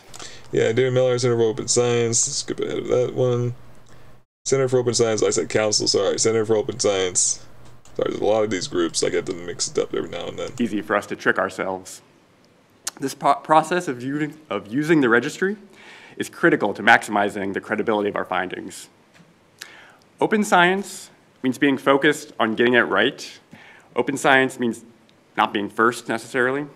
It means approaching these questions with humility and a willingness to have our answers checked and verified by others. And it means that the data that comes from all across the world is really going to be owned and really going to be shared by all of humanity. Yeah, so everybody's gonna have access to this data. So the goal is, so they're working with the Center of Open Science for Open Science. So then they can provide the means to facilitate the data that they collect over time, and perhaps even to be cataloged with other data that corresponds to it, perhaps as well. And if you look at Educate, the GFS, so the Global Flourishing Study, will become a model for large-scale longitudinal, sharing and data analysis. Remember, this is the first study ever, and it will be the model. They haven't done it yet. They literally haven't completed the study yet, but it's going to be the model.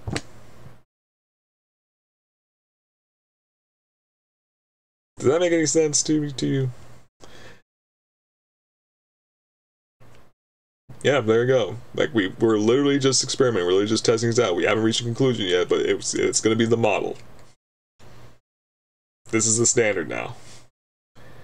Why? Because it's Harvard and Baylor and everybody else. It's like, hey, look, we got together, we consented to this, we think that this is ethically important for the situation and whatnot. No, we're not going to wait until the end of the 5 years to find out whether or not this should be the model. This is the model. This is really too big of a moment to go by the status quo, to follow the normal path. To go by the status quo, to follow the normal path. You mean actually testing it to its conclusion and then deriving it from... Okay, look, I teach junior high science, and supposedly the steps of scientific method are observation, hypothesis, experimentation, conclusion. And then whether or not your conclusion is, conclusion validates your hypothesis, you still gain knowledge, you still learn something. Notice, yeah, we're not going to wait for the conclusion. We're just going to, this is going to be the norm. This is how science works today, people. We're like, remember, this has nothing to... Yeah, they say that there's no agenda. Really? There's no agenda. So why can't you just wait for the conclusion and then decide from there? No, because this is all about human flourishing. We want to have a universal, humanitarian, ecumenical, ethical world system. This is we want Nimrod again. Basically, we want to make the world Babel again. With this, so we have time. Because think about it. After all, man has character. Man is overall good. So we can trust each other in the long run, I guess, or something like. I don't know. It's just it's the blind leading the blind, and for the church to want to partner with this is just wow. I don't even know what to call it. It's just anywho, but in conclusion to this, you'll see this man again soon. For more information, if you want to check this out for yourself, Baylor ISR, go to BaylorISR.org/global flourishing study. There's also Harvard Human Flourishing at hfh.fas.harvard.edu, and then gallup.com/G-analytics. There's also the Center of Open Science, cos.io. See where they currently are at. It is still going. I don't know how successful it is, because quite frankly, I don't believe in the efficacy or the competence of modern science, because quite frankly, a lot of it is padding and projection. So anywho, so there's that. Before we go on, let's go to Luke chapter 6, 17 through 28. And he came down with them and stood in the plain, and a company of disciples and a great multitude of people out of all Judea and Jerusalem and from the sea coast of Tyre and Sidon, which came to hear him and to be healed of their diseases. And they that were vexed with unclean spirits, and they were healed. And the whole multitude sought to touch him, for there went virtue, his goodness, his righteousness, his holiness, purity, that is God Almighty, went virtue out of him and healed them all. I think what's really just antagonizing rebellious man is that we cannot do what our Lord has done, and he will continue to do it when he comes back. In fact, he didn't even have to do it before the fall. I mean, death was a part of the equation, but hey, when you trade paradise for a false promise given to you by a creature just a creature, a fellow creature, I don't know, it's like we reap what we sow. I'm just glad the Lord's merciful and gracious. Then said Jesus unto them, I will ask you one thing. Is it lawful on the Sabbath days to do good or to do evil?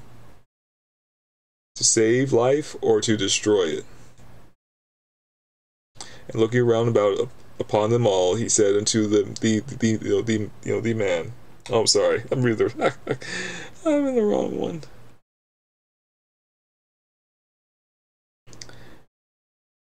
Okay, sorry. Still important though, because after he healed many people, he said this, and he lifted up his eyes on his disciples and said, remember these words, people. This is the keynote of the Sermon on the Mount. This is how his sheep, this is how his disciples, this is how his followers, this is how the adopted children of God live. And he lifted up his eyes on his disciples and said, blessed be poor, for yours is the kingdom of God. And it's not this earth as we currently know it. There'll be a new one. And he will make it good. Blessed are ye that hunger now, for ye shall be filled. Blessed are ye that weep now, for ye shall laugh. And this is a reference to Isaiah chapter 55. This is more spiritual than it's physical. Blessed are ye when men shall hate you, and when they shall separate you from their company, and shall reproach you and cast out your name as evil for the Son of Man's sake. Rejoice ye in that day, and leap for joy, for behold, your reward is great in heaven, for in the like manner did their fathers unto the prophets. But woe unto you that are rich, for ye have received your consolation. Woe unto you that are full, for ye shall hunger. Woe unto you that laugh now, for ye shall mourn and weep. Woe unto you when all men shall speak well of you, for so did their fathers to the false prophets. But as I say unto you which hear, love your enemies, do good to them which hate you. Bless them that curse you, and pray for them which despitefully use you. I'll stop there. Because after the thing was all said and done, I should have no animosity towards these people. Even if they become my personal mortal enemies in the near future. The near future meaning my life, within my lifespan. Because they could be 20 years from now. They'll be here before you know it. For after all, what do I got to lose? For them, everything for eternity. So thus I pray for their repentance, their salvation. May they join me in everlasting comfort and everlasting guidance by that of our good shepherd, in due time to be our King, forever and ever. Amen. But for now, this is the false legacy. This is the vain attempt to recreate paradise. For 4 years now, almost 4 years, we have cast an ambitious vision for continuing our ascent toward becoming the preeminent Christian university in the world, and we aim for nothing less than that. Pepperdine University. This is the president of this year's annual Pepperdine Associates Dinner. Contributors, donors, promoters of Pepperdine University, which is also a member of the CCCU like Baylor University. Yep, preeminence. GCU, preeminence.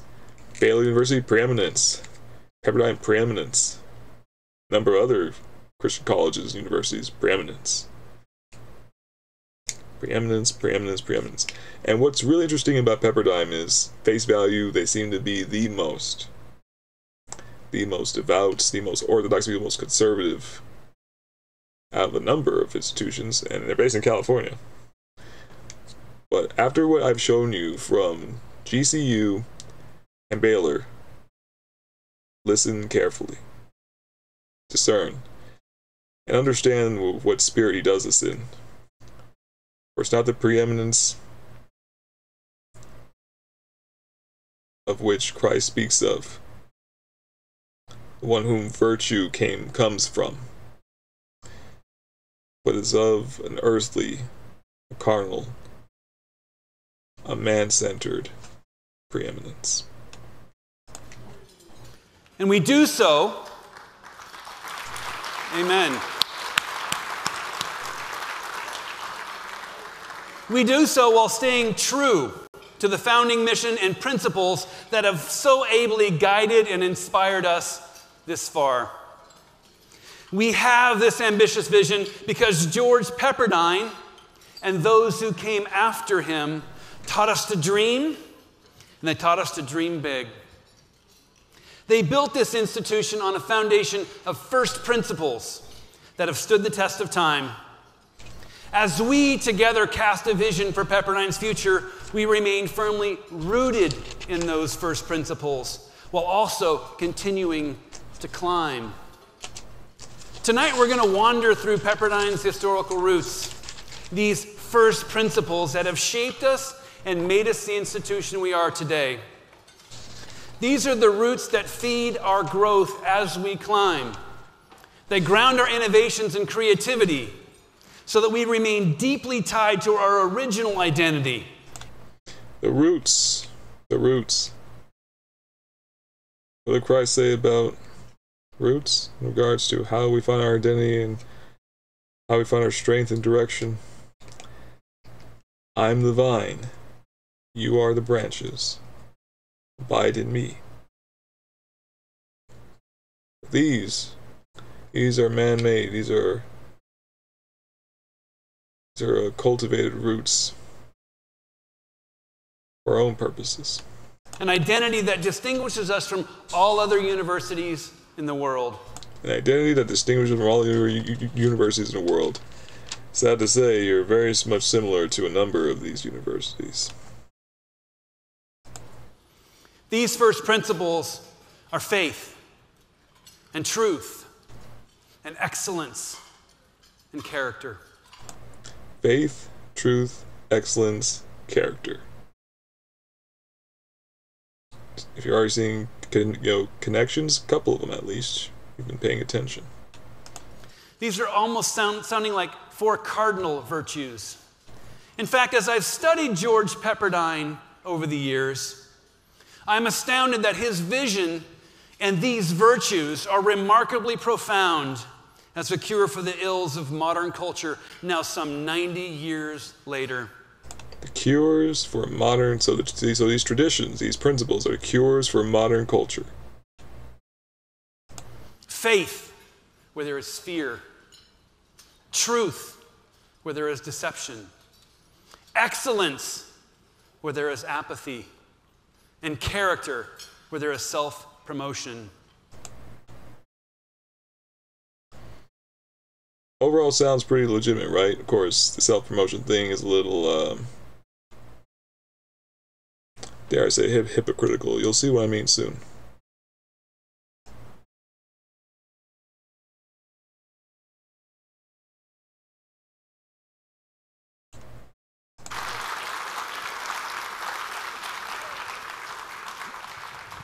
And yet it remains our conviction that part of our core identity includes welcoming all students, no matter where they are in their faith, to a Christian university where they can encounter the life and love offered by Jesus Christ.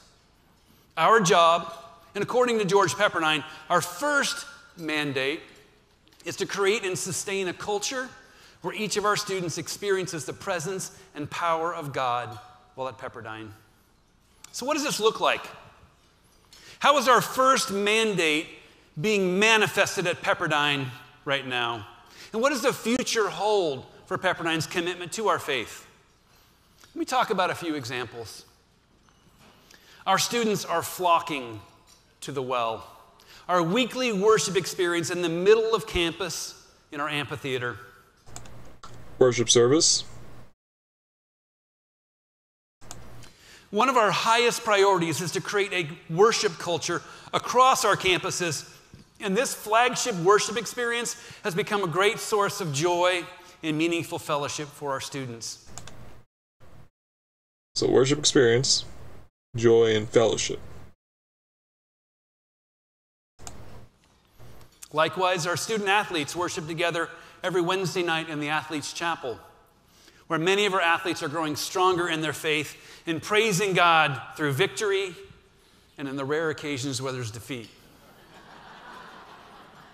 The Pepperdine Worship Summit, now in its 4th year, is the annual Another worship service, another experience. kickoff event that proclaims to our community and to all of Southern California who we are at Pepperdine, a community powered by vibrant worship. And last year, just before this Associates Dinner, we launched a new Center for Faith and the Common Good. Center for Faith in the Common Good. So right after talking about, we have 3 examples of how we promote a worship culture for remember, an experience. Not doctrine, not teaching, not understanding of the Word and the will of the Lord God. Worship experience.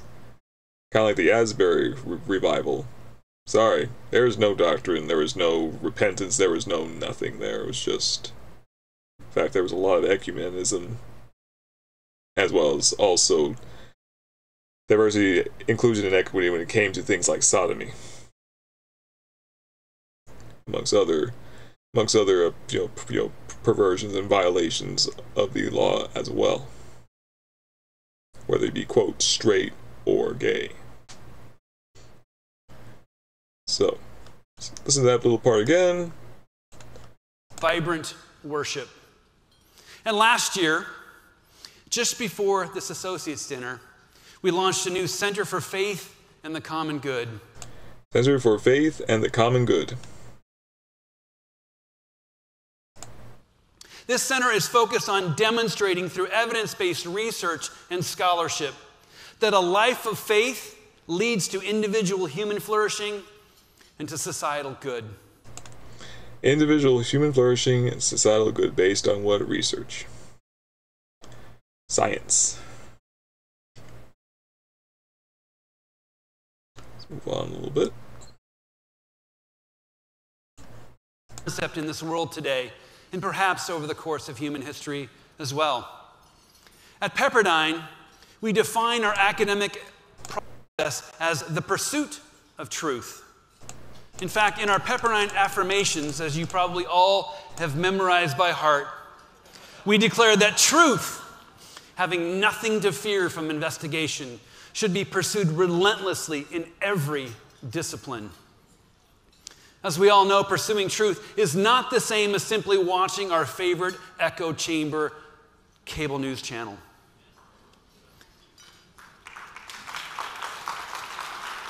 And with the rise of social media, the truth is often hidden deep beneath the noise. George Washington once said, "Truth will ultimately prevail where there is pains to bring it to light." He wasn't the best grammarian. And it makes a George Washington joke with grammar and everything. I'm just going to skip over this part. It's pretty lame. True education brings truth to light. True education celebrates critical thinking and different views. Critical thinking and different views. Fun fact, different views does not necessarily mean Christian or biblical whatsoever. True education allows others to speak even when we don't agree with them. And true education challenges and supports students. It does not coddle them, and it does not infantilize them. And that's who we are at Pepperdine.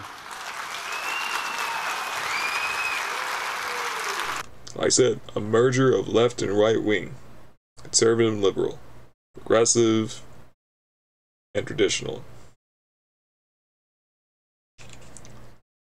Oy, Hegelian dialectic, just crazy. Crazy how, like, somebody tells me that George Hegel didn't create it, he just observed that it's what we do. It's just what we do. It's just a natural way of compromising in the long term.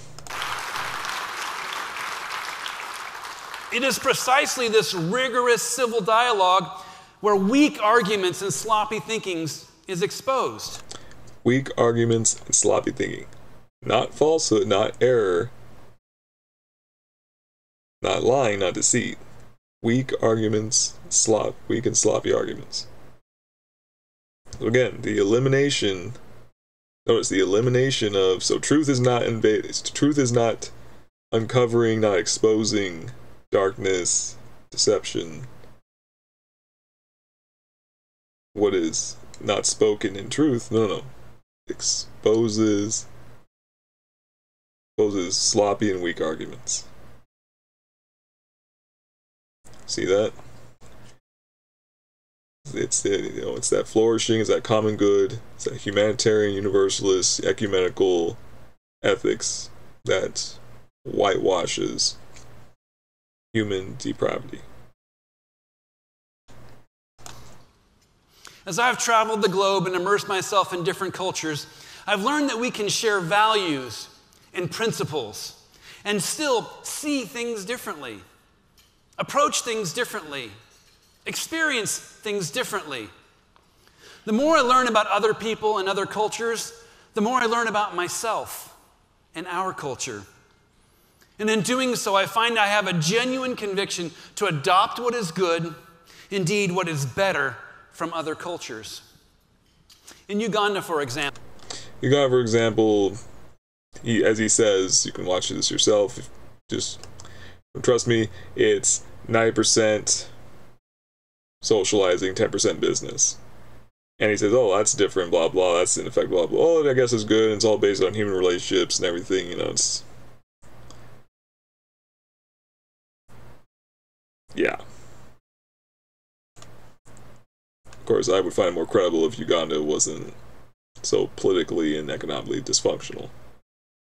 Academic freedom and free... Of course, not to say that our nation's not, so... Oh, well. Well, there's egg on our face. Okay, there you go. Okay, I'll confess that it's definitely a matter of nations. This is me taking the log on my eye before I take out the speck. Never mind.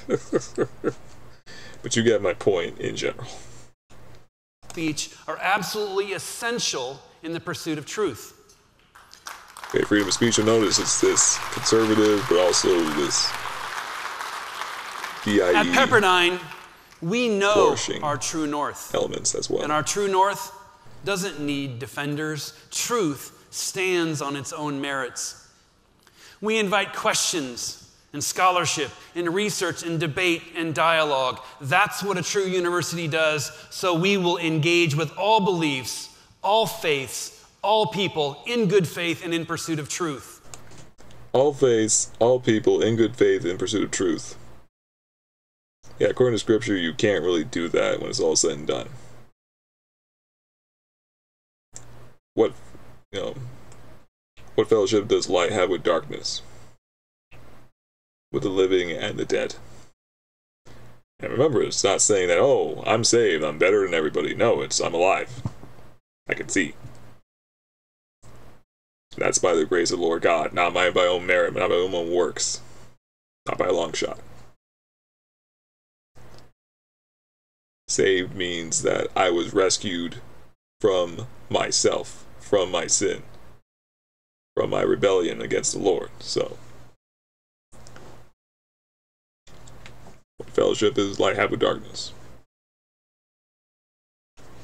And in that process, we will listen to those views with which we vehemently disagree, and we will be better and sharper for it.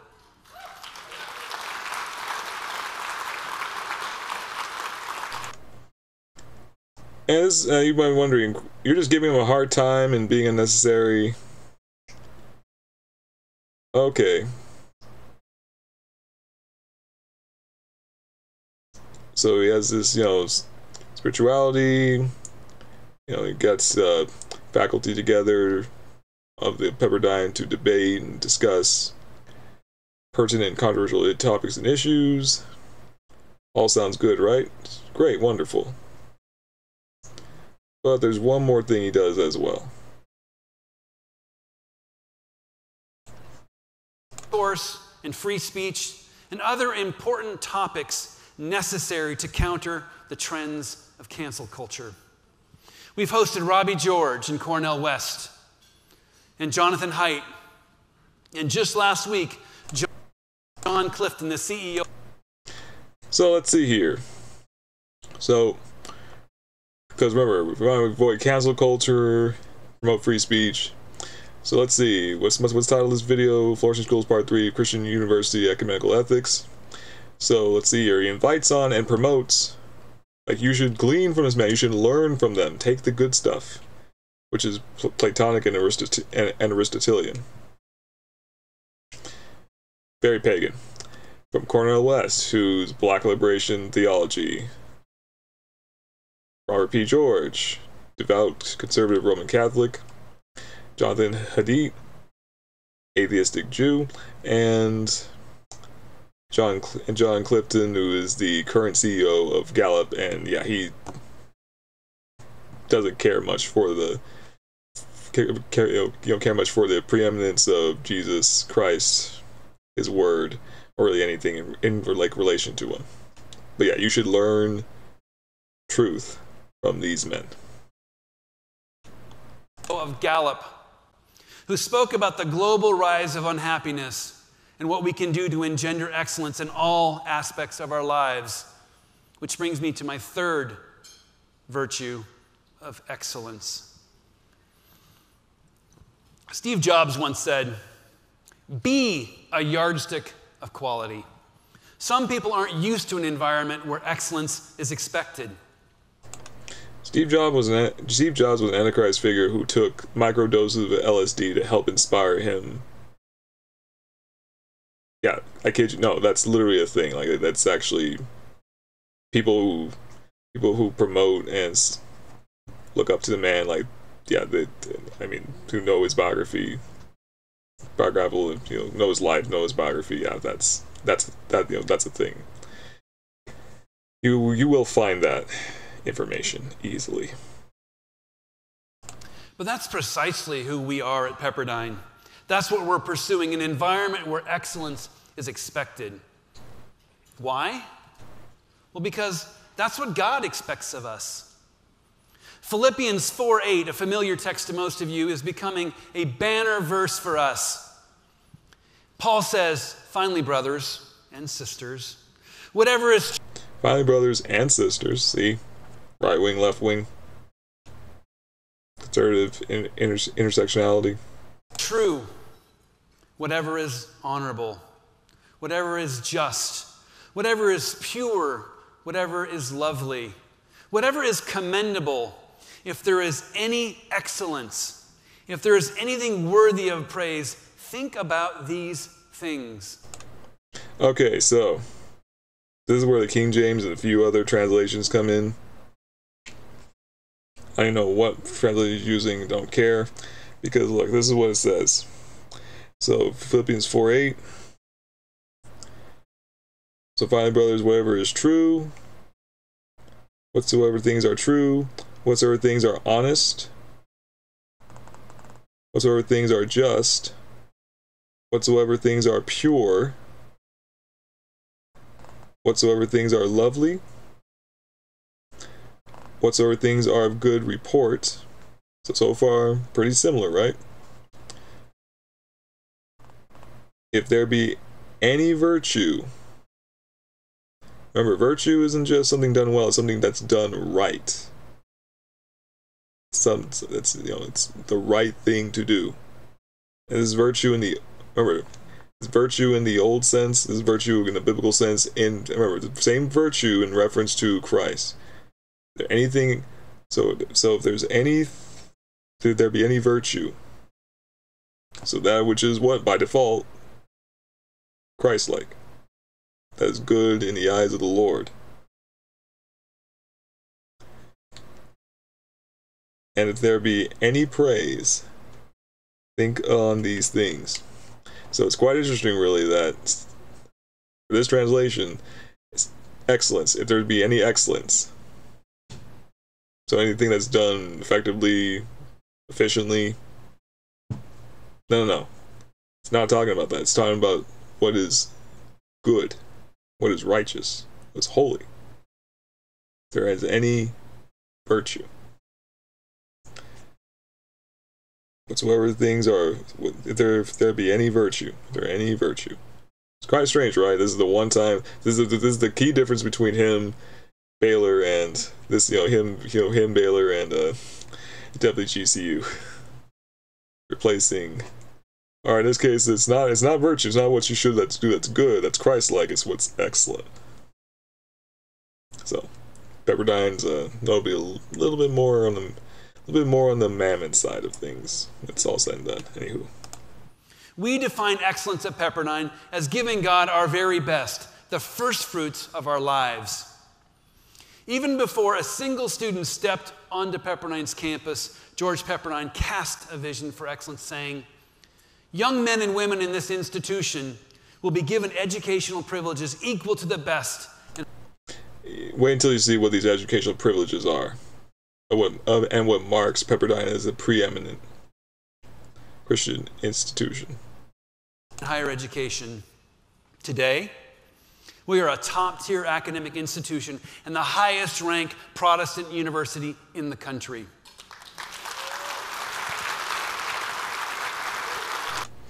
And that's not all. What else makes Pepperdine preeminent?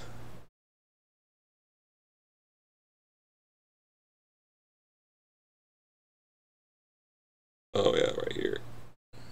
Well, yeah, the faculty. I literally don't even know what this woman does.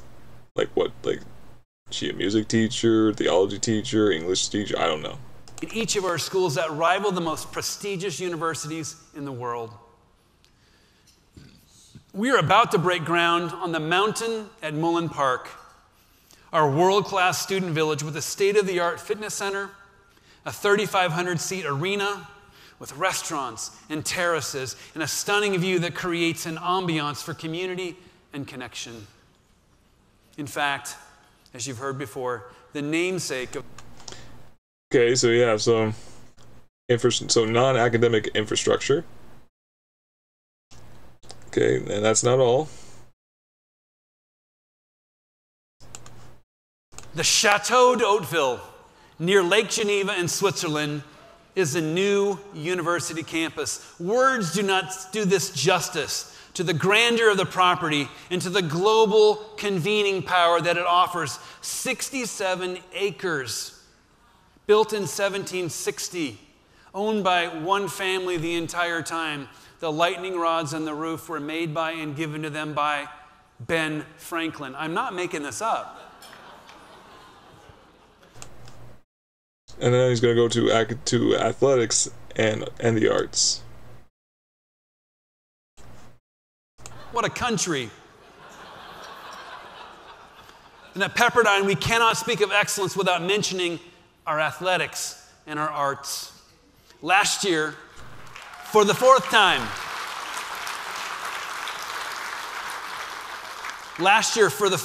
in Pepperdine's history, we won the Director's Cup for Division I AAA, which is a... Okay, just in case you didn't know my perception of organized sports, or especially highly organized competitive sports, I think it's just Greco-Roman garbage, but, sorry, like, you dedicate your time, life and time on a field, court, the ball, and you claim it's for the glory of God. I'm really having a hard time following. Especially with the way this man prays. I mean, he just keeps going on about the athletics. See, so, and these numbers show the top 25 in the U.S. So look, see, showcases women's soccer, the golf teams. Let's see here. Yeah, the water polo, women's volleyball, men's volleyball. Let's see, and it keeps going. Yeah, women's, men's tennis, women's volleyball. Oh, okay, I guess the other one wasn't volleyball. Whatever. All this beach volleyball is there's actually a difference, believe it or not. Beach volleyball. So yeah, just praises the sports. Just loves the sports. It's preeminence of the school is just... Alright, let's go to... so enough of that nonsense. And then...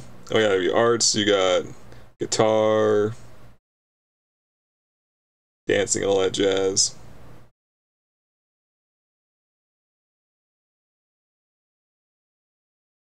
Yeah, it mentions it briefly, but not for long.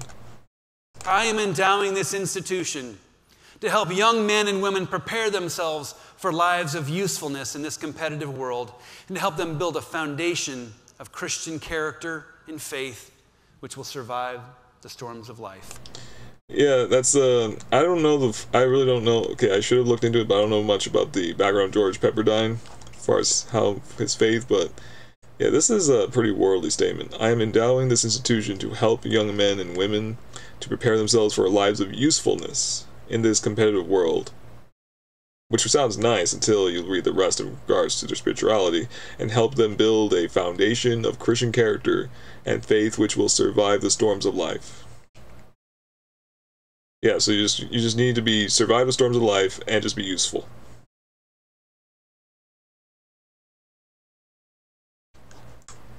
Explains the current state of the university, but then again, that's how it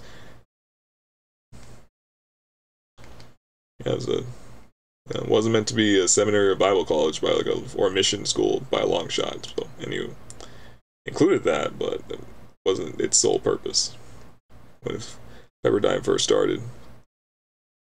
All right, let's see here. College is an indispensable opportunity to build character. Tell me about it. Yeah, living with 18 to 22-year-olds. Great time to build some character. I don't recommend it, okay? I did it, and I consider my dorm life experience pretty tame and pretty mild compared to most people's. I don't recommend it. So yeah, it talks about the character of, and when it comes to the academics, really the only thing that stands out is the character and the qualifications of the faculty. But I think this is the important part that we need to focus on here. Education is founded upon the promise of interpersonal, life-on-life relationships with professors. Professors with tried and tested character and passion, walking with students through the high-performative time of emerging adulthood. Pepperdine is generating leaders, brilliant leaders of faith and character and courage and creativity. Our children are worth it. Our communities are worth it. This nation is worth it. Our world is worth building character, and we remain committed to it at Pepperdine.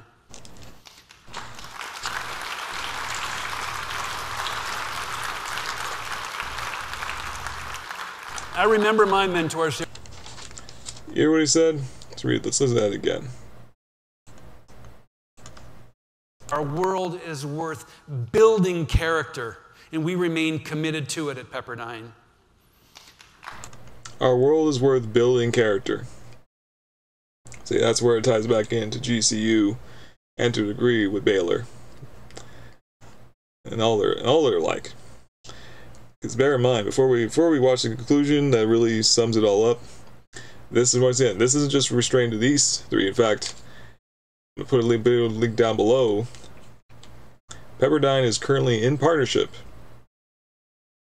with Baylor, with the same man who's representing Baylor for the Global Flourishing Study. And as of recently, as of this year, they're partnering for that research. He already said so. Yeah, partnering with Baylor. And remember, Baylor is partnering with who? Harvard, Gallup, and the COS, Center of Open Science.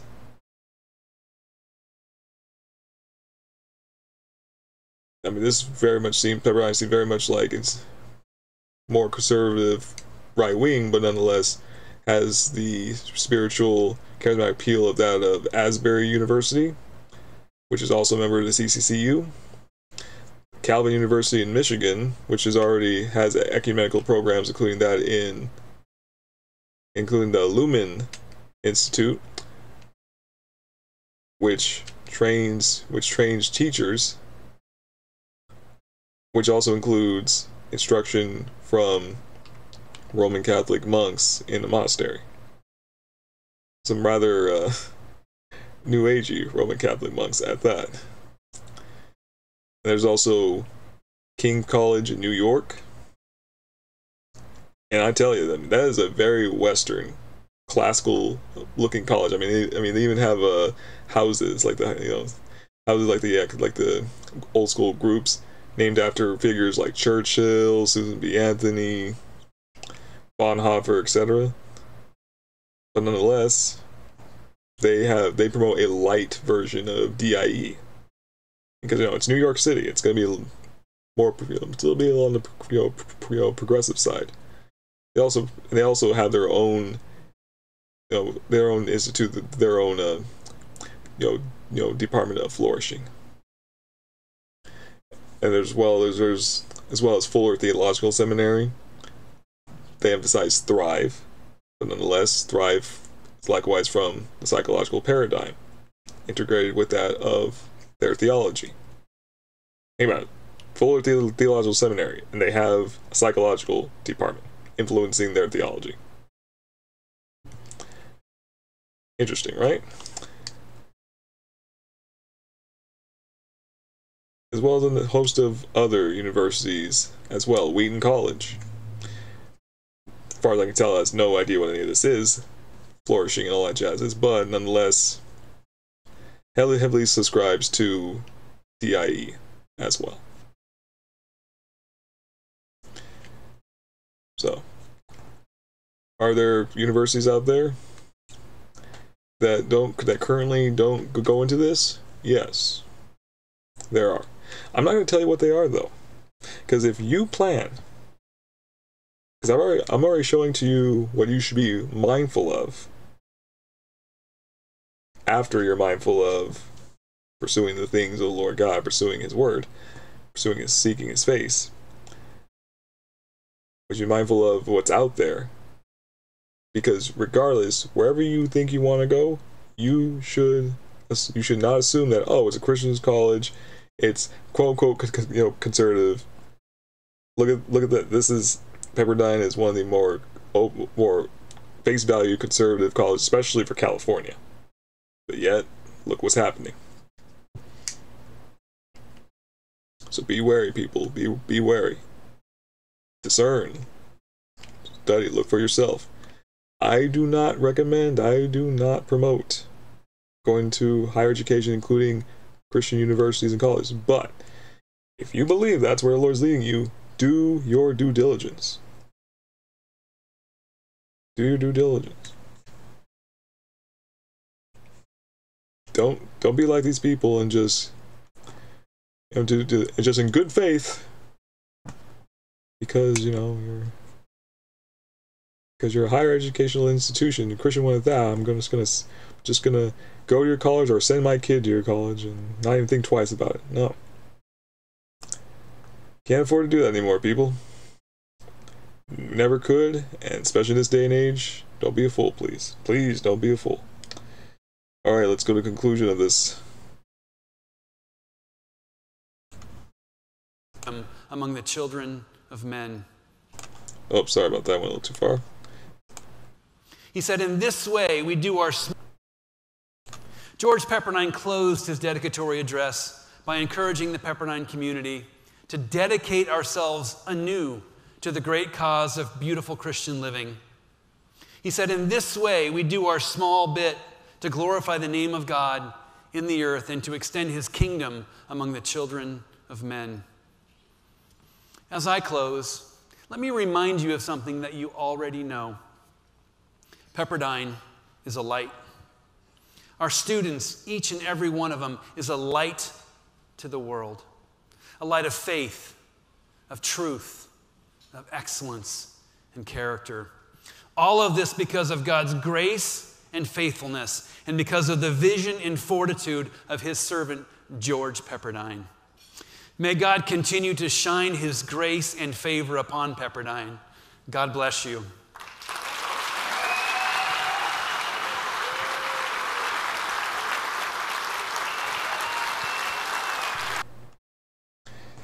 Let's end with this. 2 Peter chapter 1.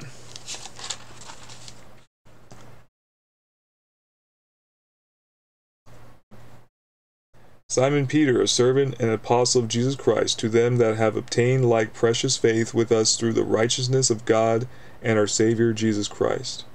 Grace and peace be multiplied unto you through the knowledge of God and of Jesus our Lord, according as his divine power hath given unto us all things that pertain unto life and godliness, through the knowledge of him that hath called us to glory and virtue. Knowledge of him that hath called us to glory and virtue. Meaning what? Whereby are given unto us exceeding great and precious promises, which are, that by these ye might be partakers of the divine nature, having escaped the corruption that is in the world through lust. Lust of the flesh, lust of the eyes. Partaking of the divine nature. Oh, we can rule. Oh, because we can become like God and live, flourish, and blah blah. No.